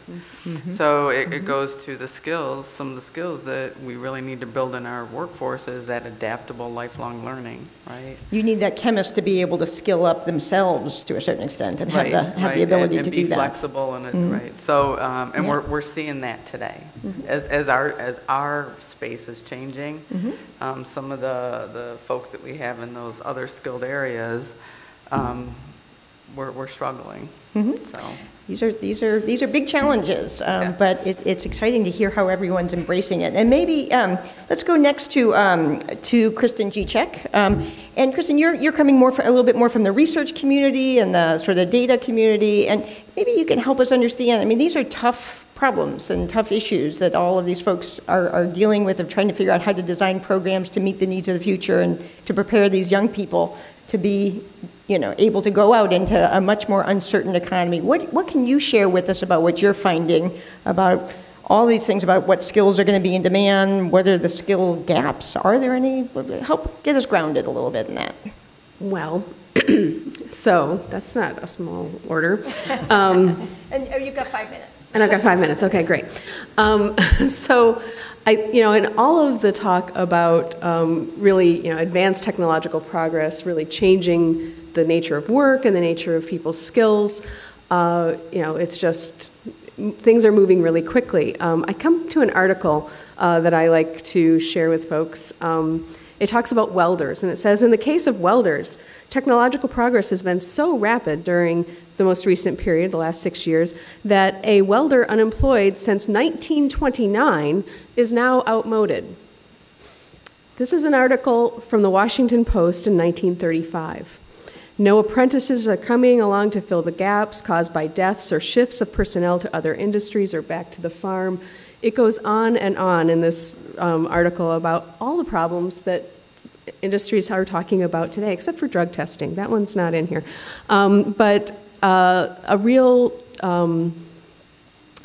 We've been to this place before, and if you look in the recovery periods throughout U.S. history, you'll find exactly this article in top newspapers over and over and over again. So what do we do about this technological progress? the auto industry has been really automated for a long time. The first automated robotic arms were deployed in an automotive factory in 1963. It's moving ever more rapidly now. I was just in a plant a couple weeks ago. They're doing 3D printing in the plant, in an automotive assembly plant. They have folks where they had automated their jobs, and they turned those folks into data analysts for the job that they had once done. And what's really interesting about that is if you did that job with the machines, but you were in a more manual fashion, and you're trained to be a data analyst, you can see those patterns and those problems that you knew from when you did the job yourself. And that history and that background is really important for having a robust understanding of how manufacturing is working. I look to German apprenticeships, for example. The apprenticeship for a printer in Germany, printing's all digital now, but you start with Gutenberg type. You start with the fundamental skills. When we talk to automakers about what they're looking for in skills in people, and the different suppliers and automakers think differently about this, but there's one that said, I want them to be able to do a statistical process control chart manually. I want them to draw a circuit manually. I want them to know and understand what exactly is going on behind all of the automation and technology that they'll be using. And then we talk to other employers who are like, if they don't know version 5.1.3 of this particular software, we're not interested. I think, through all of this, what's really come about for what automakers are looking for and suppliers is people who are thinking in a systems manner. It's not just, I'm a chemist, and I have to think about just the chemical properties, and somebody else is going to think about the mechanical properties or the business case or some other things. Automakers tell us that, and suppliers, that they're looking for a candidate who comes to them not just with a university education or a community college education, but that they've done something multidisciplinary. Our schools are set up very much in silos. I'm an industrial engineer. I also have a policy degree. Those two things never talk at the school that I went to. And it was very different. But the employers are looking for people who have done something like Formula SAE, or they've done Solar Car Challenge, or they've gone to a university like Rochester Institute of Technology or Kettering, where a practicum is part of your schooling. Where you do that multidisciplinary work. You understand that, yes, you could engineer the most whiz-bang cool thing and you can get 100 miles per gallon in a car, but nobody can afford that. And so you need to work with the bean counters and the other folks in business to develop within a constrained system. So that systems thinking is a thing that is permeating all of the needs for employers that we're talking to. And if you think about, these technologies that are advancing really very rapidly, the people who invent them don't have a degree in them. The people who invented, hybrid cars, hybrid car technology, one of them was a sociologist. They don't have that, but as those technologies become more mature and more robust, then we start developing hybrid engineer programs, or artificial intelligence technicians. As these things become more pervasive, then you start to need these programs. But through all of it, systems thinking and a root in the basic understanding of what is going on behind your work is really, really very critical. All right, yeah. So, I'm thinking about lots of things now about systems thinking, but I think, I think we want to go to some audience questions. Is that right now? Because we're running on time. So while you all want to encourage everyone to think of some questions for our panel about some of these really cutting edge innovations and new ways of thinking about delivering education and training. I was really pleased with the question and answer period from the session before because I learned something. I did not know what a fathead was. So I hope that we get another great question that allows me to go back with a new nugget of information. But any questions out there for our panelists? I have one. So you guys are talking a lot about systemic training and systemic education, but I'm from a dimensional engineering firm, so we are, of course, very interested in dimensional engineering, both from a CAD perspective and from a manufacturing perspective. And what we're really in need of, and what we really would like to see integrated more into an educational curriculum, would be something like an ASME certification in GD&T. Some of these industry certifications could really be incorporated into a curriculum so that when you graduate, you don't just have an undergraduate degree, you also have some kind of certification, which, you know, you're already learning GD&T in school, you're already learning Six Sigma or statistical process control. How could that be?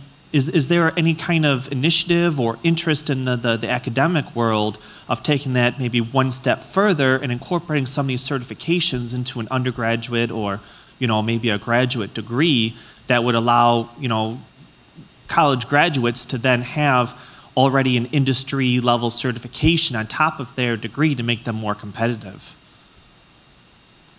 We already do that, and actually we, in industrial and system engineering, we work closely with Siemens, and we use their tools and we incorporate them into our curriculum. However, what I'm proud of here at Auckland University, that our faculty, we work directly with the industry, and actually every program we have an industrial advisory board, and they come with the industry and they tell us how to revamp our curriculum. So if you have a suggestion that you want to come and talk to us, I'll be happy to work with you and with the faculty. Because here at Auckland, the curriculum is driven by the faculty. So I really think what differentiates my faculty than other schools, that we are nimble, we listen, and we incorporate them immediately. So if you have a suggestion or recommendation for us, please reach out to us. We'll work together and see how we can work with you, whether in any discipline, and how we can incorporate, especially at the master's level, because we have a lot of more freedom at the graduate level than undergraduate. And here at Auckland University, actually, the majority of our graduate program is our student, when they graduate, they work with the local industry, and close to 60% of our master's program is our student working in industry. Especially right now, well, the majority of industry, they pay for their tuition. So it's a great way for retaining talent in Michigan and furthering the education of the workforce. So a lot of companies, once they tied the student with the master's program, they guarantee they're going to stay here for at least 3 or 4 years. But if you have a program that you need to work on, we'll be happy to work with you on this program, incorporate them into our curriculum. Let me take this opportunity for one thing about what was said earlier, that a lot of innovation happened for people who outside engineering. And let's not fall into the trap of exceptions. Because a lot of students come to me and say, look, Steve Jobs did not finish college. Or Mark Zuckerberg did not finish college, they're dropout. These are 1 out of a billion. The majority of our workforce has to be set in such a way, work hard and get to that level. And the majority of innovation and technology happen in our automotive industry, our energy industry, in engineering and computer science, and we have to be methodical how we teach our students to get to that point. We don't build our program based on one exception out of 0.00%. Yeah, and I'm just going to quickly do one quick shameless plug. We have a paper coming out later this summer that is actually looking at, based on some research around institutions that are embedding certifications into the degree programs. And as Dean Chalmers said, it is complicated for a bunch of reasons around data and around financing and about which ones you pick. But there is a college in Florida called Broward College that has an institution-wide strategy of embedding as many certifications into as many degree programs as they can. And it's institution-wide, so it's a very interesting approach. And we'll be sharing that, so I'll make sure that that folks here get that paper. It's an exciting and there are high schools that do this as well. Absolutely, yeah. So the city of Nashville, the public schools in Nashville, everyone who graduates with a high school diploma also has a Microsoft IT certificate, a welding certificate. They are tracked to make sure they do all the testing they need to do, and they take all the courses they need to do, but they're in an academy model, and they all are the goal is to have everyone graduate with a certificate. Yeah, so there's lots of exciting stuff happening there. Okay, looks like we've got another question here, and then one here, and then we'll probably have to wrap it up then.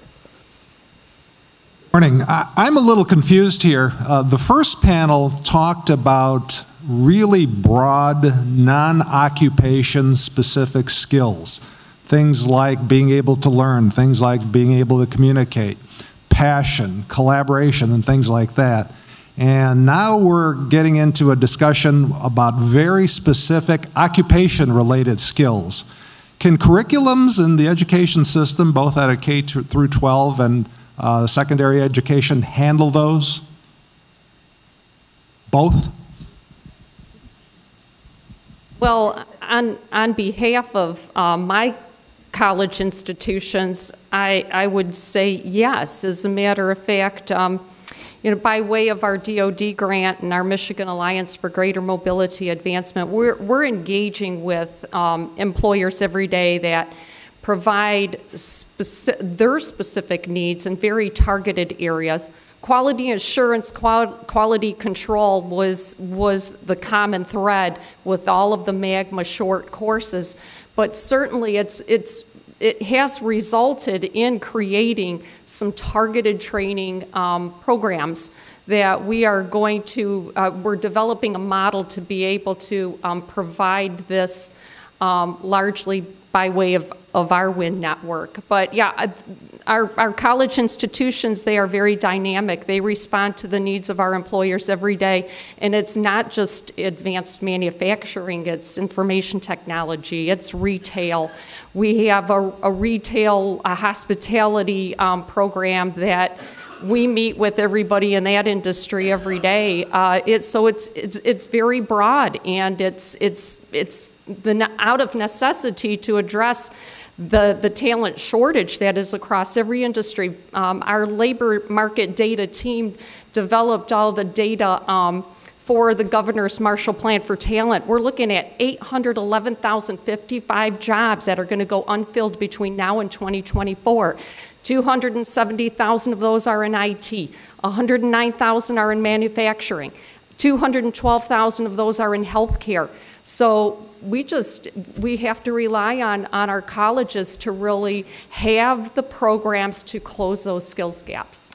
Can I add on? Yeah. So you're absolutely right? We require these technical skills in these areas, but we also need those other skills. We need social skills from these, from the new folks entering the workforce. The new generation's different than we are, right? Just like General LeMaster said, they don't want to talk to you. You know, my workforce wants me to tweet now. This was 2 weeks ago. I don't know how to tweet. Kim's going to have to figure it out for me. I don't know how to tweet. But that's how they communicate, right? So they have to somehow, within the high schools and the colleges these days, we have to get these kids involved in the life skills and the social skills to get up and show up to work. It's very difficult when I go out and I talk to these young folks. They don't want to talk to me. They're like, "Why are you here and what are you doing?" So it's very critical that those skills are built throughout high school and even before, right? Being part of clubs, being part of sports, and in the college, getting involved with the groups that are in your field, in your area. It's building those networks. I don't see a lot of that today, and I believe that those are extremely critical skills, because no matter how technical you are, if you can't collaborate and work together and work across disciplines, it's going to not be good for the workplace. Well, that's exactly why employers are finding those extracurricular programs as the proxy for those skills. Somebody who's, you know, if you're on Solar Car team, you have to raise a lot of money. You have to go out and speak in public. You have to talk to people and ask them for things. You have to learn how to do things. You have to, you know, work with other members of your team who are doing the marketing, who are doing the support, who are doing the technical parts of it. And that's where employers in the auto industry are saying that's a proxy for the things you're talking about. Somebody who shows up, who's motivated, has passion, can communicate, has teamwork skills, and all of that. That's why they're looking for those as the proxy. You know, I was surprised with the first panel about what they talk about life skills, and because our educational system in the United States in general everybody forget that we require at least minimum of 30 general ed education, where they have to take English composition 1 and 2, technical writing, they have to take psychology, sociology, economics, regardless of your major, whether you're in engineering, physics, or we have our educational system in the US, and that's why it's still sought after everywhere in the world, because we base it on life skills. So for the panel to be here to tell me that we don't teach our students that, I was really surprised, because whether I'm an engineer or a scientist, I have to learn how to take risk. I have to learn how to accept failure. I have to learn how to communicate. And here at Oakland, our engineering program is so unique that we have a common core. Regardless of your major in engineering, you take the same classes. We have close to 19 student organizations. Then about internship and co-op, every engineering school in this country, if you don't have that internship and co-op on your resume, there is no way you can find a job. So the catering model and Lawrence Stack model and all of this, it's not unique anymore. All engineering programs participate on, and the senior design project here at Oakland, it's not for a specific area, it's a multidisciplinary team. We bring industrial, mechanical, electrical, computer science, computer engineering. They all work together on that project, because this is what is going to be in real life. So life skills, it's embedded in our curriculum in the United States, whether you go to Michigan, Oakland, or Texas, or MIT. And so I was really surprised with the first panel talking about life skills and people, how to talk and how to learn. We need STEM. We're falling behind the world, behind our STEM education. We don't challenge our students anymore. Okay, so let's go. I think we're going to have to go to our because we are. I'm getting the hook. So from our folks here. So I know we have one more question. So how about if we hear your question and then we'll see if we can do like a lightning round answer of 15 seconds or less. Okay. Yes. Yeah. Was that you who had the question? Yes, yeah. I have a question. So fast question and like super rapid answer. All right, I will try and really quickly to ask my question. So two of the most widely cited studies on the impact on the future of employment are the Frey and Osborne study and the McKinsey study, right? Which say that that up to 60% of the tasks of specific jobs can be automated, but maybe not the whole occupation. And so I'm wondering what are community colleges and workforce training providers doing to adjust to the fact that big parts of certain occupations may not be, needed anymore. How are we looking at and adjusting for those realities that may not be here today, but are certainly on the horizon? Great. That's a perfect, really easy question. So I know somebody's got like a 15-second answer to that. 15 seconds for me is we need to start retraining people now for the future, basically. Let's not fall into the same mistake we did with advanced manufacturing and robotics. 1963, we have the first automated arm, and now we're still talking how robots are taking jobs from a human. We have 50 years to train people. Truck drivers, we still need truck drivers, but we call them truck pilots instead of truck drivers. So we need to start working together to train and educate people for the future instead for the next 5 years. And WIN does have a $6 million America's Promise Catalyst robotics training grant that our colleges and Michigan Works agencies, every single one of our member organizations, 16 organizations, are working hard to deliver in Southeast Michigan. So it looks like, and that seems like a good question to follow up in maybe in the break and afterwards, but can we give a big hand to our panel? That was an excellent conversation. And what's next, Margaret? Just a break? Oh, okay, break. Great.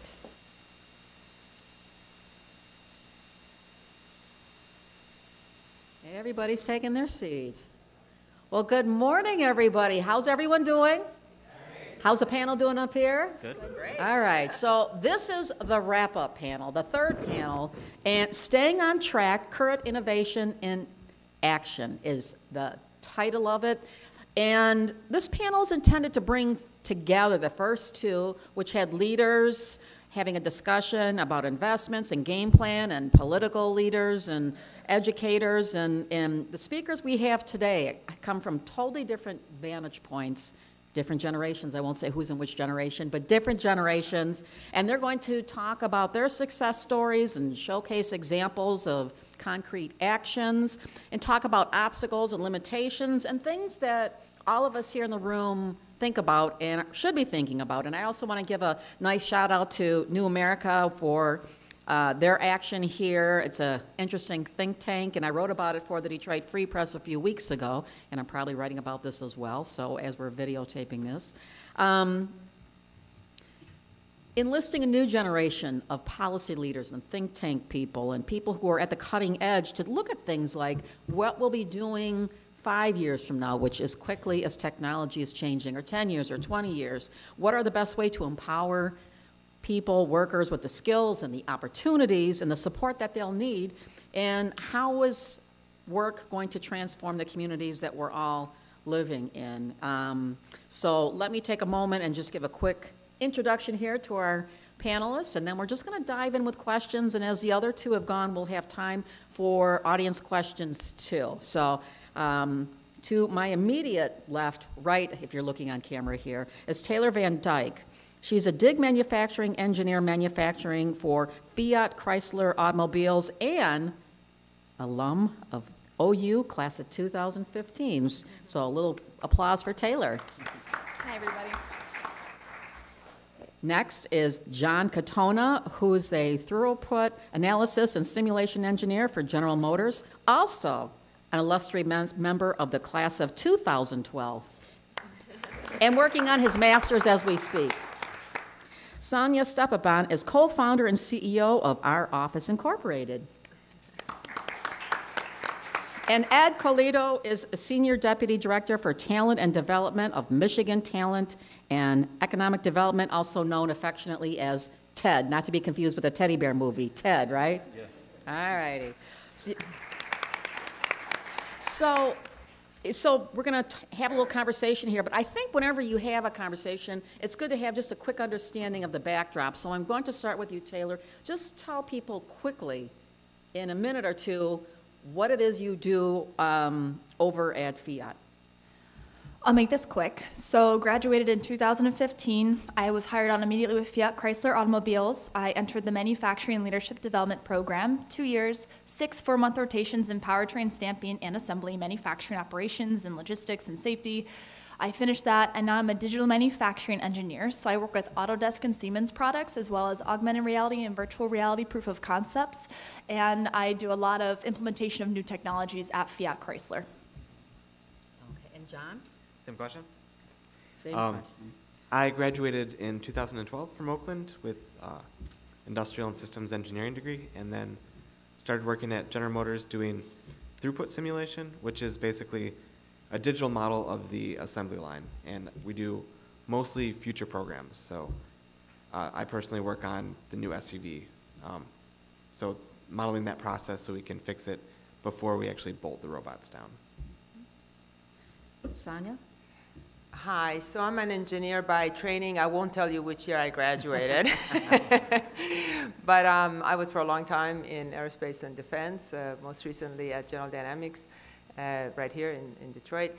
And currently, what I'm doing is, I got involved with a lot of startups. We're talking about entrepreneurship and how everything is going in that direction. So I was very involved in mentoring, investing in startups. And then it occurred to me that there is actually a startup idea that is AI powered about a very big topic that everybody talks about, diversity and inclusion. There's a lot of discussion about that, the issues, and there are a few solutions, but not enough solutions apparently to fix that. So what we're doing at our office is building a SaaS platform where you can have comprehensive analytics and benchmarking, but also the solutions to diversity and inclusion, whether it's mentorship or training, coaching, different kinds of approaches, but applying AI to it to see what actually works and doesn't work. So that's what we're focusing on right now. And Ed? Thanks. Basically what I do is I'm a liaison between the Marshall Plan, which is the initiative from the governor we'll talk about, probably already heard a little bit about, and what the Workforce Development Agency does underneath the Talent Investment Agency for the state of Michigan. And mostly what that is all your Michigan Works offices and all the job skills training we have going on around the state. One thing we want to do is make sure we're not duplicating efforts, and we want to make sure that the Marshall Plan's well integrated into job training that we already have, as well as into the new areas, which I'm sure I'll have a chance to explain in a bit. So because I know we're going to be hearing a lot about the Marshall Plan, if you haven't, have there been a lot of discussion of this? Can you just give us a thumbnail? What is the Marshall Plan?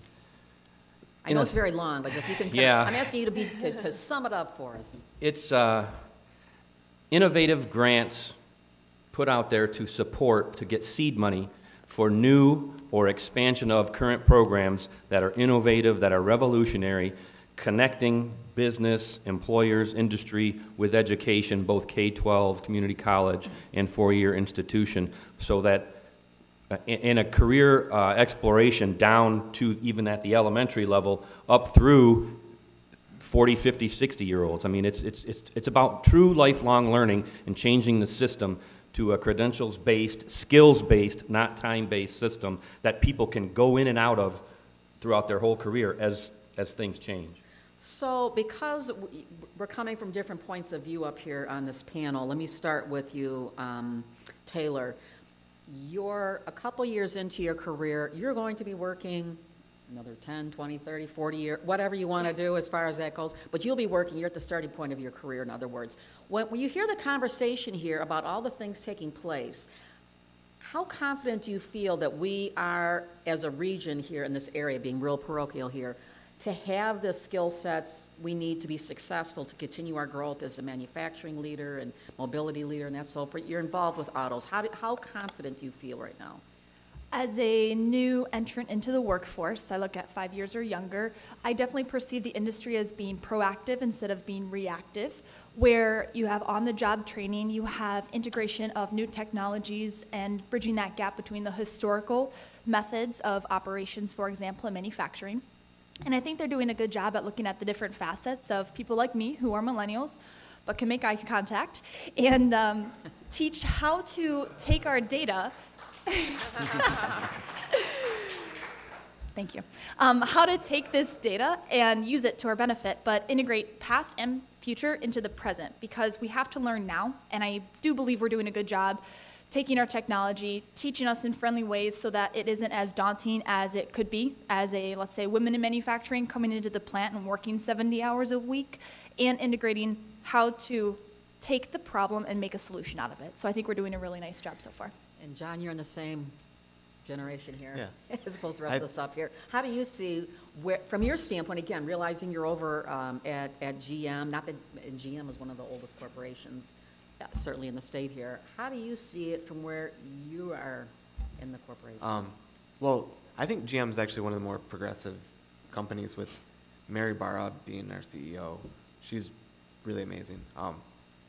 But yeah, there's a lot of opportunities, and anytime there's training that I want to do, all of my management says, lets me do it, and I'm here now and can do these types of events. And there's a lot of outreach that we do in the community for STEM, for high schools and middle schools. So I know we're trying to be a part of the community as well. But yeah, so there's a lot of opportunities for me, and then we want to show younger generations that there's opportunities for them as well. So maybe not General Motors specifically, but as a region, looking outside, I won't hold your feet to the fire on GM, just in general, when you look out at other employers, startups and so forth, how do you see how progressive the region is embracing this new world order of how things are changing? Again, because you're going to be the ones living this 20, 30, 40 years. We'll be retired, but you folks will still be working. Well, I think they have to change in ways to bring younger people in, because I have an opportunity to work kind of wherever I want right now. I get job offers all the time, not even trying to get them. I think people really need engineers right now in the area, so everyone's competing for us. We're valuable.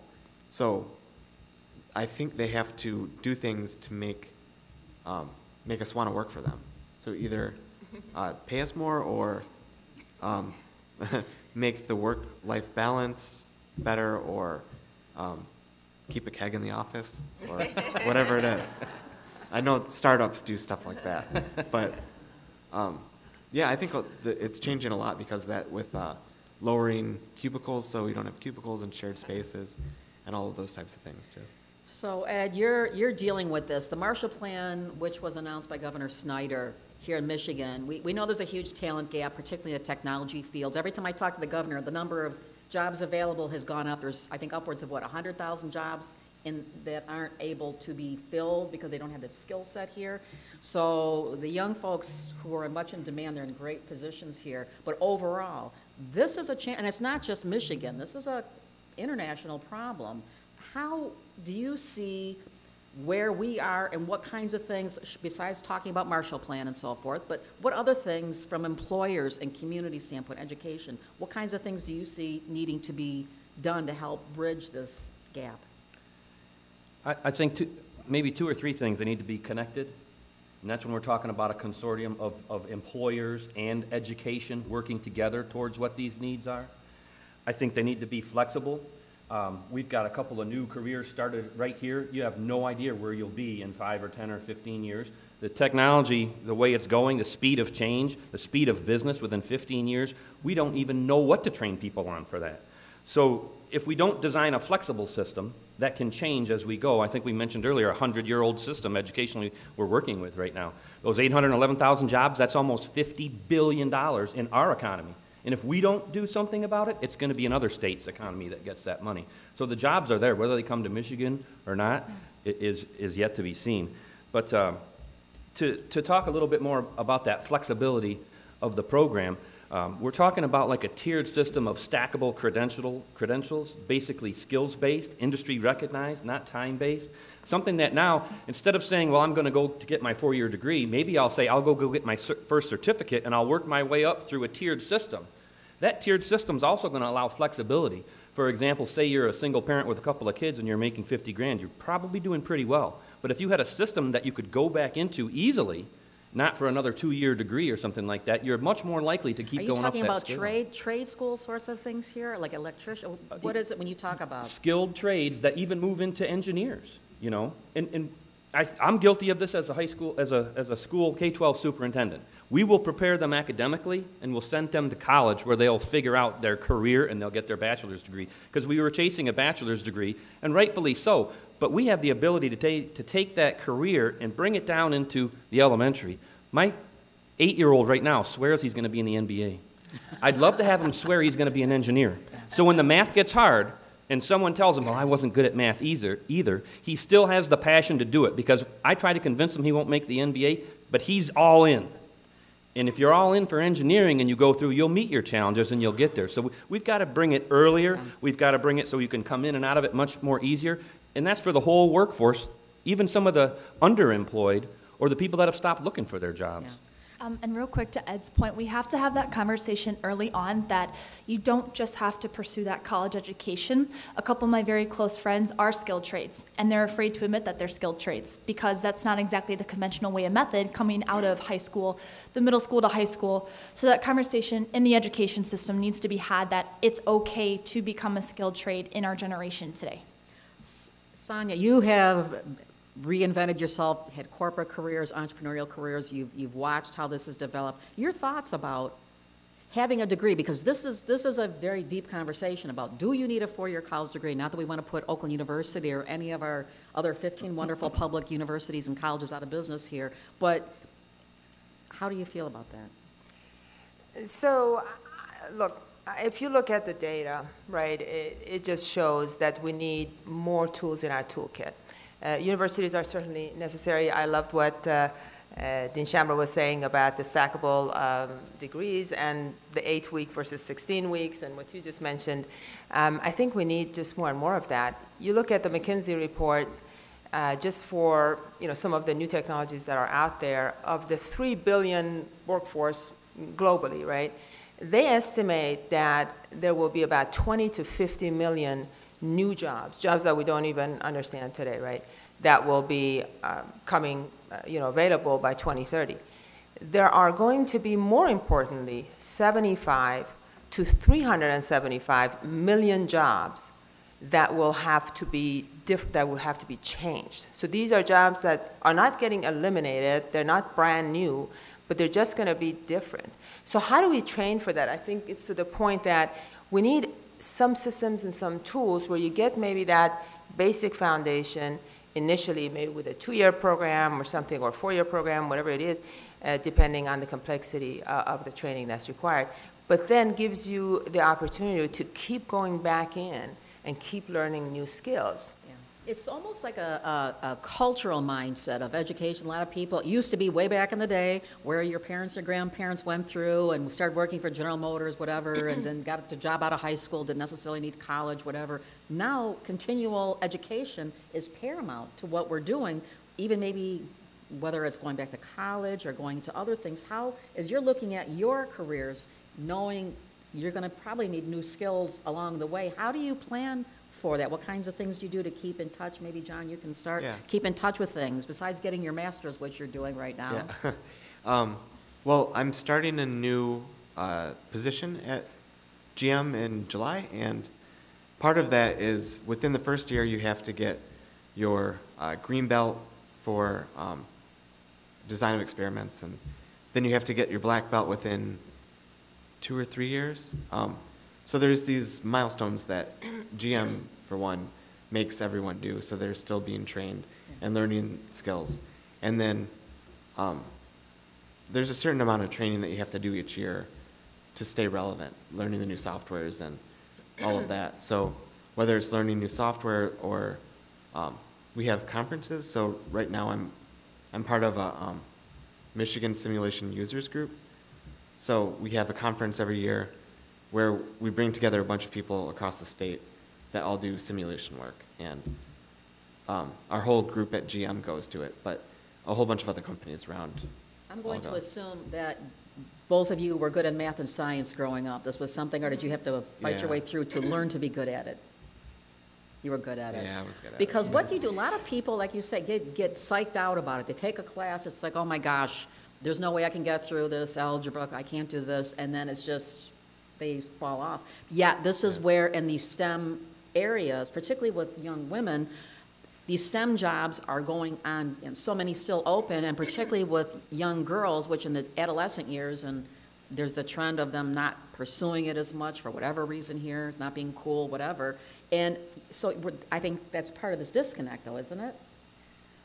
I certainly think it's a disconnect. Math is just like any other language. It's something you have to learn. So when I was in Spanish in high school, my Spanish teacher took the time to set the fundamentals. Math is the same. Setting up the fundamentals ensures your success. And breaking down those obstacles of math is not this black box that you're unsure of and how to proceed. There are steps to math to learn, just like there are steps to Spanish to learn Spanish.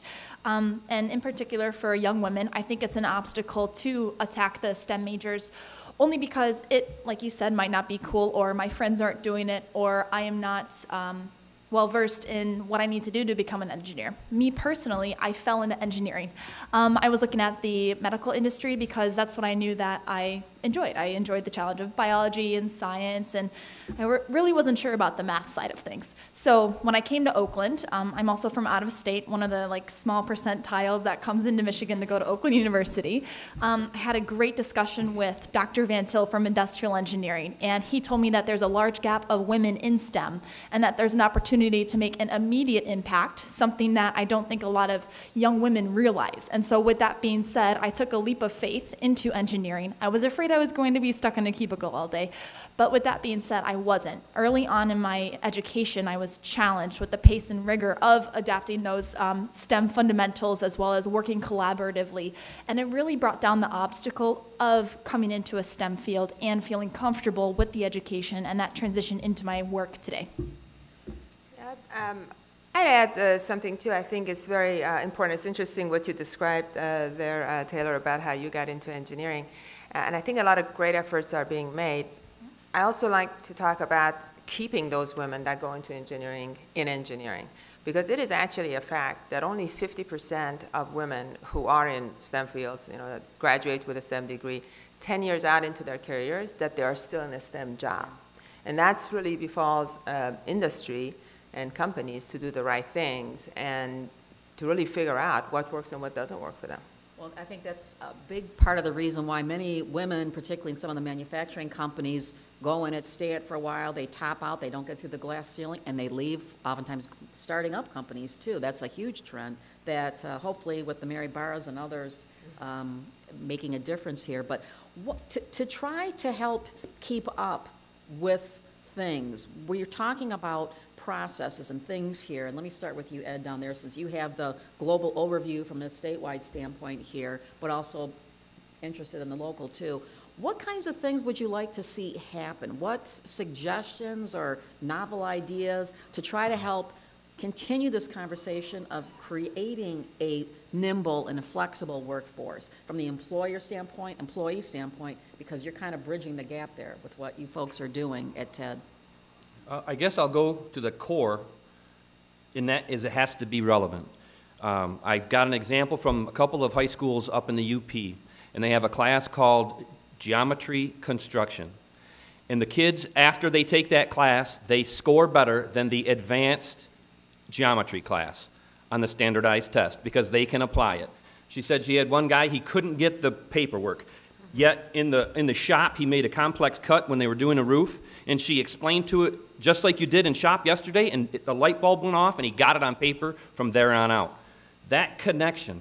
Another connection, and we had a question at the last round here, the soft skills. There's a district on the west side of the state. They have 4 competencies they want all kids to have, and this is for all jobs, no matter what. Attendance, cooperation, collaboration, and productivity. And what they've done is they integrated this into their school discipline system, their PBIS, Positive Schools Discipline System. Discipline's gone down at a school of 1,500, high school, 1,500 kids. They had 50 discipline problems last year. That's it. And they're relating it to work habits. So it's repetition. Every day the kids are going to come out with this, and then by the end, their senior year, they're also teaching them how to market these skills that they've had. But then they get into specific CTE courses, too, where they then to get the technical skills that you would need for the specific job. But in general, those 2 examples, when it's relevant to someone, it makes a difference. And that's the same with the Kettering or the OU or the LTU model of internship while you're getting that degree. It makes it relevant. And then you really know your stuff, which is just what you were talking about. Your poor friends that don't feel like their skilled trades job, that's getting that internship almost so that if they attain a bachelor's degree, become an engineer 8 years down the road, maybe it's not 4, they'll have so much better skills than a person that went right away to get that 4-year degree. I think another thing that's really required is a national conversation. You know, my hat is off to Michigan, and learning about the Marshall Plan is just really awesome. So there's states that are really ahead, and I would include Michigan in that. But then there's states where there's really not that much going on, and where the kids are still being taught really outdated skills. I was really encouraged to see the White House event, yesterday, the AI event that they had. Other countries, I mean, China, France, Canada, they've actually identified AI as a key area that nationally they want to put focus on and they want to make progress in.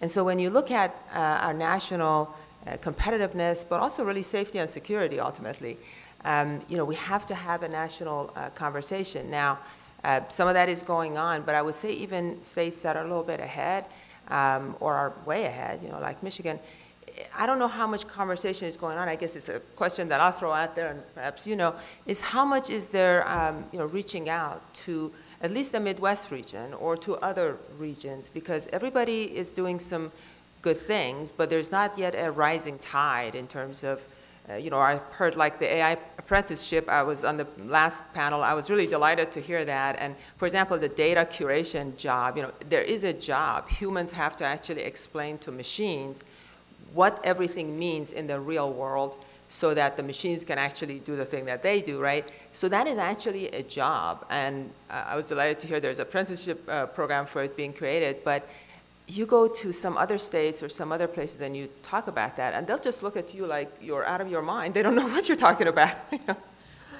I think we have time. We have some audience questions too. If anyone has questions here, raise your hand. There we go. If you can identify yourself too, that'd be great. Hi, I'm Lori Cowie, and I work with Macomb County Planning and Economic Development.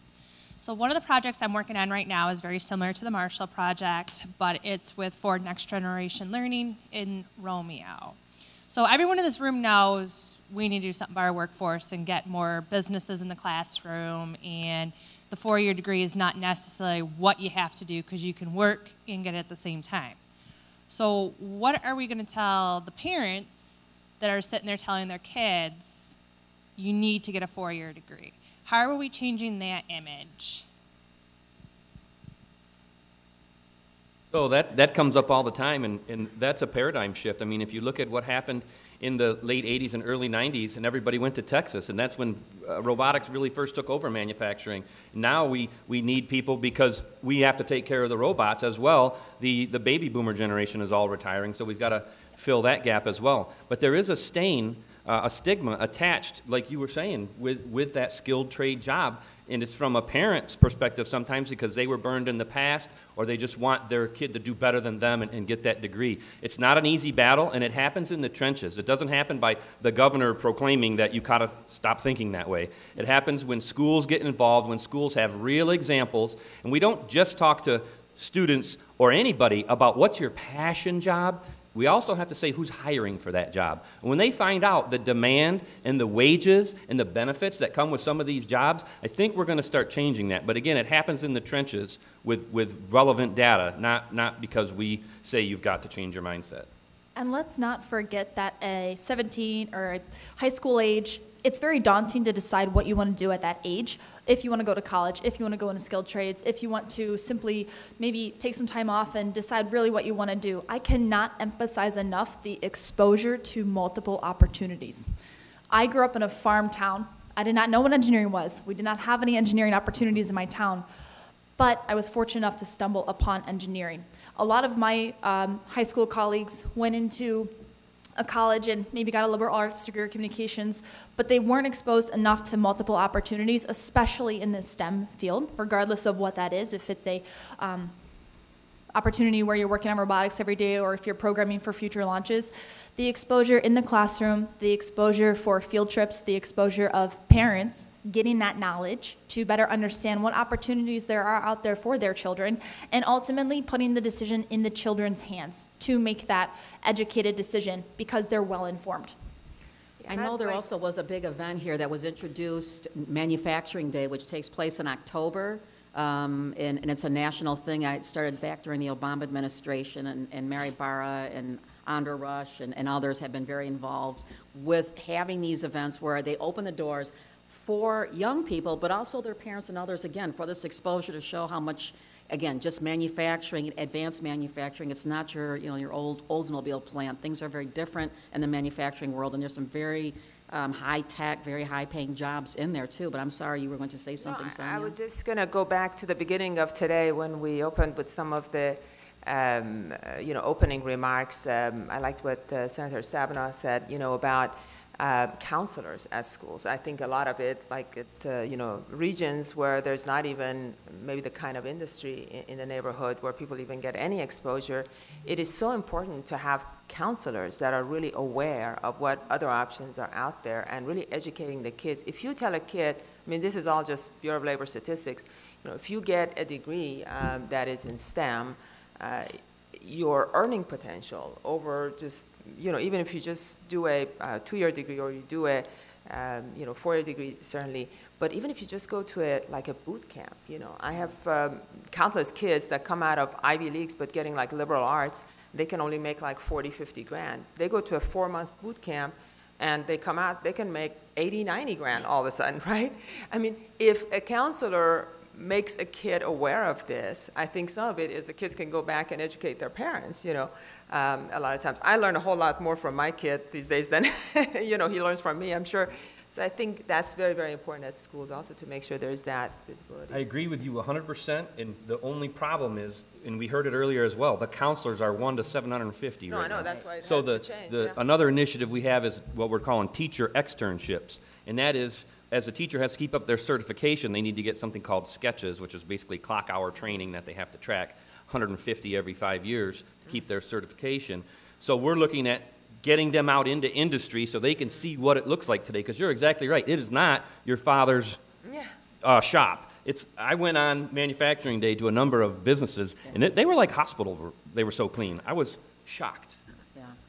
So I'm looking any more. If audience questions, raise your hand. Here, we've got the microphone. Here we go. Ron up here. Hold on. They're bringing the microphone to you, Ron. Hi, I'm Ron Stefanski, and I work for Penn Foster, which is a skilled trades education company. And my question is, you guys are all talking about this at a time when Michigan's seeing the lowest unemployment in recent memory, and so we have a declining participation in the workforce. So it seems to me we have to get at some of the people who have been chronically underserved, returning citizens, returning warriors, veterans, and that. And so I'm curious, just your perspectives on how we do that, because I think there's an absolutely exciting opportunity to bring those people into greater participation in a lot of these mid-skills. And to your point, Ed, a lot of these skilled trades jobs or mid-skilled jobs where a college education isn't required, but something beyond high school is, that ties to a certification or an industry-recognized credential. I love that comment. That's where diversity and inclusion comes in, right? I mean, diversity and inclusion is of all kinds. I mean, veterans, disabled, all kinds of, and there's just not enough focus on that. I also like an earlier comment that was made on one of the panels. Let's focus on the people we already have, right? And let's make sure that we're leveraging and giving the opportunity to people that are already here to really maximize their potential. And so what works and what doesn't work, be honest with you, that's why what I'm focusing on today is machine learning and AI. There's so much data out there about successful programs that you can look at that and what works and what doesn't work. That's what machine learning is great at, looking at all that data and then telling everybody, hey, focus on this kind of a program, so that, not everybody has to do it by trial and error and figure it out on their own. So the question, too, goes, and we've talked a lot about manufacturing because we're automotive-based here. That is still the core of our economy, though we've diversified.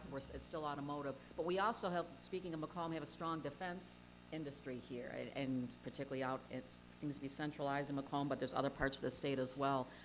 We're talking about being prepared for that. This is another area here, so maybe if you want to share some thoughts about that and better able to bridge the gap of what the workforce needs there and our marketplace might be? Part of what we're looking at doing is with that credentials-based, skills-based accomplishment. Say you're coming out of the military and you can weld instead of going to an 18-month welding program. If I can go there and demonstrate my capabilities and I can get that certification, I'm into the workforce quicker. And secondly, as we look at grants for the Marshall Plan for the career technical education programs that we're going to do with K-12 setting, well, guess what that equipment does in the evening? Sits, right? Because kids are in school till usually 3 o'clock. So we're also having a component in there where get that out to the community and get those skilled or people that have stopped looking for work, develop a program to get them in with your community and train them on that equipment so that we can double up the use of something we've already got. Oftentimes, that's the biggest hindrance to training people is the equipment. Since I had a long career in defense, I feel like I should say something about that. It is very critical, and I really like that you brought it up, Carol, because there are very specialized skills that take a lot to train people in, and this, this departure of baby boomers is really a very big problem for defense. It's not a sexy thing to, there's not kegs and there are no, some of the, and so it is very difficult to actually attract the millennials into these fields, and yet it is an absolute necessity. It's absolutely critical for our national security. So I think that we should think about that very broadly. I guess I get a shout out to AM General, for example. Yesterday I was at their plant, and the way they've just organized the plant, and the way that the offices look like, it's just, to me, it was just so amazing that they had taken the step to make it. I told them, I said, it looks like a startup. It looks like a, one of these co-working spaces. You have to get out of what attracts people anymore, and you millennials can talk to that more. Is not, like they said, the paycheck is uninteresting, somebody said earlier today. And so we have to make sure that we can get, more than anything, millennials into defense. That's like an absolute critical thing we must do. To your point, There are things that are becoming unconventional in the industry. So for manufacturing, from my short-term experience, we're changing our plants to have glass, I guess, offices. So you could interact with the floor and still be doing your paperwork, but have that separation of sound. So you can still be monitoring as a supervisor and still be completing your paperwork on time. We have desks that John said are lower. We're integrating new ideas into the work environment because, let's face it, the cubicle is outdated for us as millennials and coming. It's very prohibited to collaborating with coworkers when you have to look over the desk and see if anybody's sitting there, turn around the corner to see if they're present, and find out that they're not. So I think there's some opportunities in the non-sexy, maybe areas of need that have to have new labor coming into their workforce that need to be addressed, which I think the industry, defense, transportation, automotive are addressing, and it's in transition at this time. That's what I see. So we're talking about all things proactively to do, and you've all have different experiences in your own situations, maybe not specifically to your job, but you've seen it. Maybe you have a friend of a friend type thing, but limitations to having some successes here in this, obstacles that come up to help make these things happen. And Sonia, why don't you maybe talk about a situation of limitations or something that prevented something proactively, this area of workforce, flexibility that got in the way? I think it's the mindset, really, more than anything, and it's exposure. I mean, people, when they don't have exposure, I think somebody said earlier, you know, it's not just about, oh, it's going towards AI and machine learning and this and that, and so everybody has to be a PhD from Carnegie Mellon, you know. There are new jobs, and some of them were mentioned, you know. Robots need managers. There's a company called Cobalt Robotics, for example, in Palo Alto. All they do is actually they have these trained managers of the robots so that they can, you know, take over. I mean, just like people, they need managers too. And then for people to also interface with the customers who are using the robots, you know, how do you introduce it? How do you make them comfortable with it? You have designers for the robots, for example. You have people that have to take options that a machine learning tool gives you and then operate on that. There are shortages in those areas, and the people that can be retrained for those jobs do not have to have any kind of actually technical degree. I mean, most of these are non-technical degrees. So while STEM is very important, I'm passionate about it, and I'm an engineer, there are a lot of non-technical support jobs without which all of the AI and all the robotics and all these new future positions, frankly, won't be very useful. So, and it will be a limiter to us. So there's a whole ecosystem, I would say. We need an ecosystem approach for these new roles of the future. So, John, you have been in the workforce for a few years now, and I'm going to assume you're one of the younger people in your department and whatever here. Just from observation, I read somewhere that the only person that likes change is a baby with a dirty diaper. People don't like change. I'm talking about cultural changes here. That particularly when you see other employees, probably older people, again, it's a change of a mindset. Whether it's a 4-year degree, it's changing the mindset, which is critical to this whole conversation here. How do you see that, and from what your experience has been of watching these things? Yeah, it's interesting. So when I started, I was the youngest in my group by 15 years, maybe. There was one other person, but everyone else was at least 15 years older than I was and had been in my group for 10 plus years. So they really didn't like change. And I came in fresh, and I would see some things and question why, like the folder structure, why do we have these folders like this? Well, we have to click 300 times to get to any document. Can't we just keep all those things we go to every day at the top? And they're like, well, this is the way we always do it. How are we going to find it if we change it? But it's bad. So dealing with that kind of stuff. Yeah. And we talked about going from one software to a new software. We were just talking about this. And they don't want to switch softwares even though the one we're using isn't as good. Just because they know it better. So there will be a short period of time where it'll be painful, but then it'll be better. And they don't want to go through that painful period. Right. And now there's been a lot of changeover over the last couple of years with, yeah. I would say to everybody here, you know, listen to the young ones, right? I mean, I do this every day. So, for example, how many of you Slack? Okay, so like Slack is a bad thing. It's like you slack off, but Slack is a good thing, right, in the new terminology. How many of you use Google Hangout on a regular basis? So see, everybody should be using these things, right? And frankly, when I left my corporate job, because these things were like, it has to go through IT, and oh my God, we can't use this. We have our SharePoint or whatever old version. Why use? And I'm like, Google Hangout is like completely free, Google File System, the way that you can collaborate is completely free. All these things are available, but corporations and companies don't take advantage of them. Simply, and new people come in and say, why aren't you doing this? And we go, oh, but it's not approved by IT, it's not something, we don't do it this way here. Just listen to the young ones. Or Skype. We use Skype, and everyone's afraid to use their camera, which I don't get at all. Like, everyone covers it up with like sticky notes. Just turn your camera on. You can communicate with and see the other person. Why do we not use the cameras all the time? I don't get it. But this sounds like a deep philosophical question here. About why are people covering up their cameras there? What I find interesting is the baby boomers complaining about the millennials. Because if you go back to the 60s and the 70s, I could hear my dad yelling at my sisters for all the stuff they didn't do. In fact, I read a little excerpt of complaining about the youth, and it was dated 700 AD. And you'd have thought it was talking about today. So the biggest lie is to say this time it's going to be different. It's a cyclical thing that happens. We've got to get used to the new generation. The thing I will add to that, though, the difference with 700 AD is that the generational pace of change was not as fast, right? I think now, so even if you didn't listen to the young ones, you could maybe get by.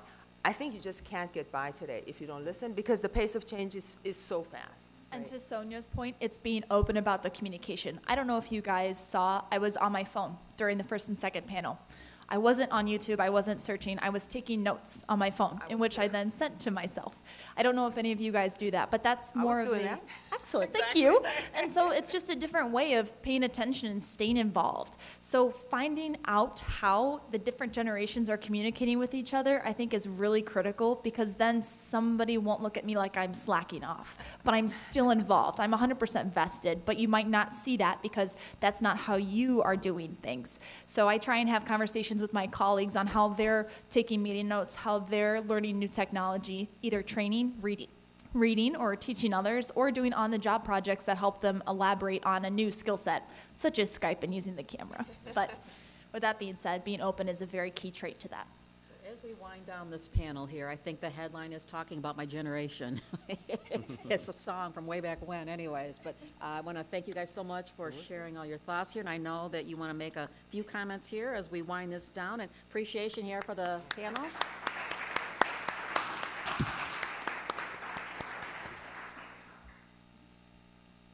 Good morning, almost afternoon. I'm Alana Breutman, Director of New America in New York, and I want to thank you so much for participating with us, and thank all the panelists from the panel now to the prior two panels, and a special thanks to Carol Kane, who's also talked about all this even 2 weeks ago in the papers. And I personally found today's conversation really, really interesting. We had such an interesting mix of people from different disciplines with different missions, and that's exactly what we have in mind. At New America, we're always interested in bringing together uncommon conversation, because ultimately what we really care about is that we surface some ideas, we help surface some ideas, right? Because the ideas are right here. Which can cause activities to go forward. This is not just about another conference. This is about the beginning of an investment in certain ideas that can come up, because you've got people saying, on the one hand, hey, I really need more talent. On the other hand, hey, 10 miles away, we've got kids graduating with no jobs. So I'm going to go through a couple of items that I thought, that I picked up, that I would love to follow up on, and I'd really welcome a continuation of conversation. Our Twitter account is up there, at New America, should be up there, and I can also hand out business cards, and you can find us on newamerica.org. Before I go to some conclusions, let me really stop and give an enormously special thanks. First, AM General. AM General straddles a couple of states and many locations and has seen really interesting conversations happening, has seen what leadership can do, and is investing in Michigan in that thought leadership and beyond. And so thank you very much, AM General, for supporting us in coming here and really supporting everything that you have seen today. An incredibly special thank you to Oakland University. Dean Shamra is just really a leader and is thinking way ahead and has been an incredible partner to work with. And while on OU, frankly, we could not have done this without a few people like Jane Dietrich and Brian Beerley and John Young. I just feel like a shout out to them is really important.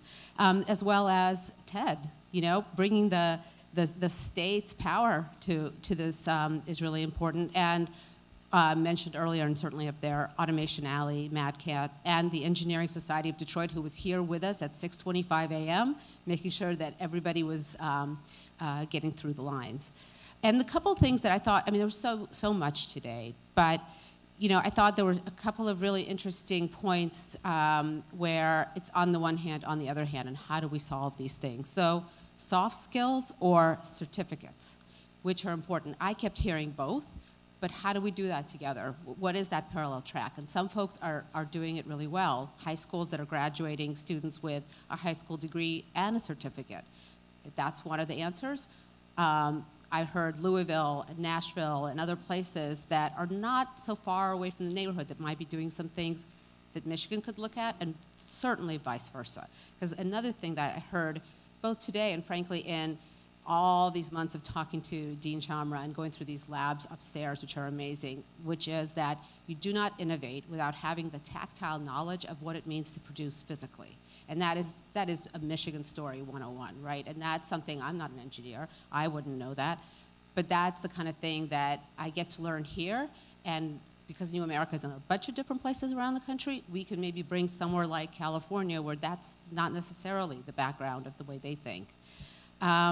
Other like just, you know, the questions that bedevil us all the time. Why are kids in a high school in Pontiac, like 10 miles away, having trouble? On the other hand, OU is placing 99% of their graduates in jobs, 97% of their graduates in jobs in Michigan. What's going on? There's a need that Andy Hove talked about for talent, and you know, the aging of the defense sector workforce that Sonia talked about, General Hitchcock talked about.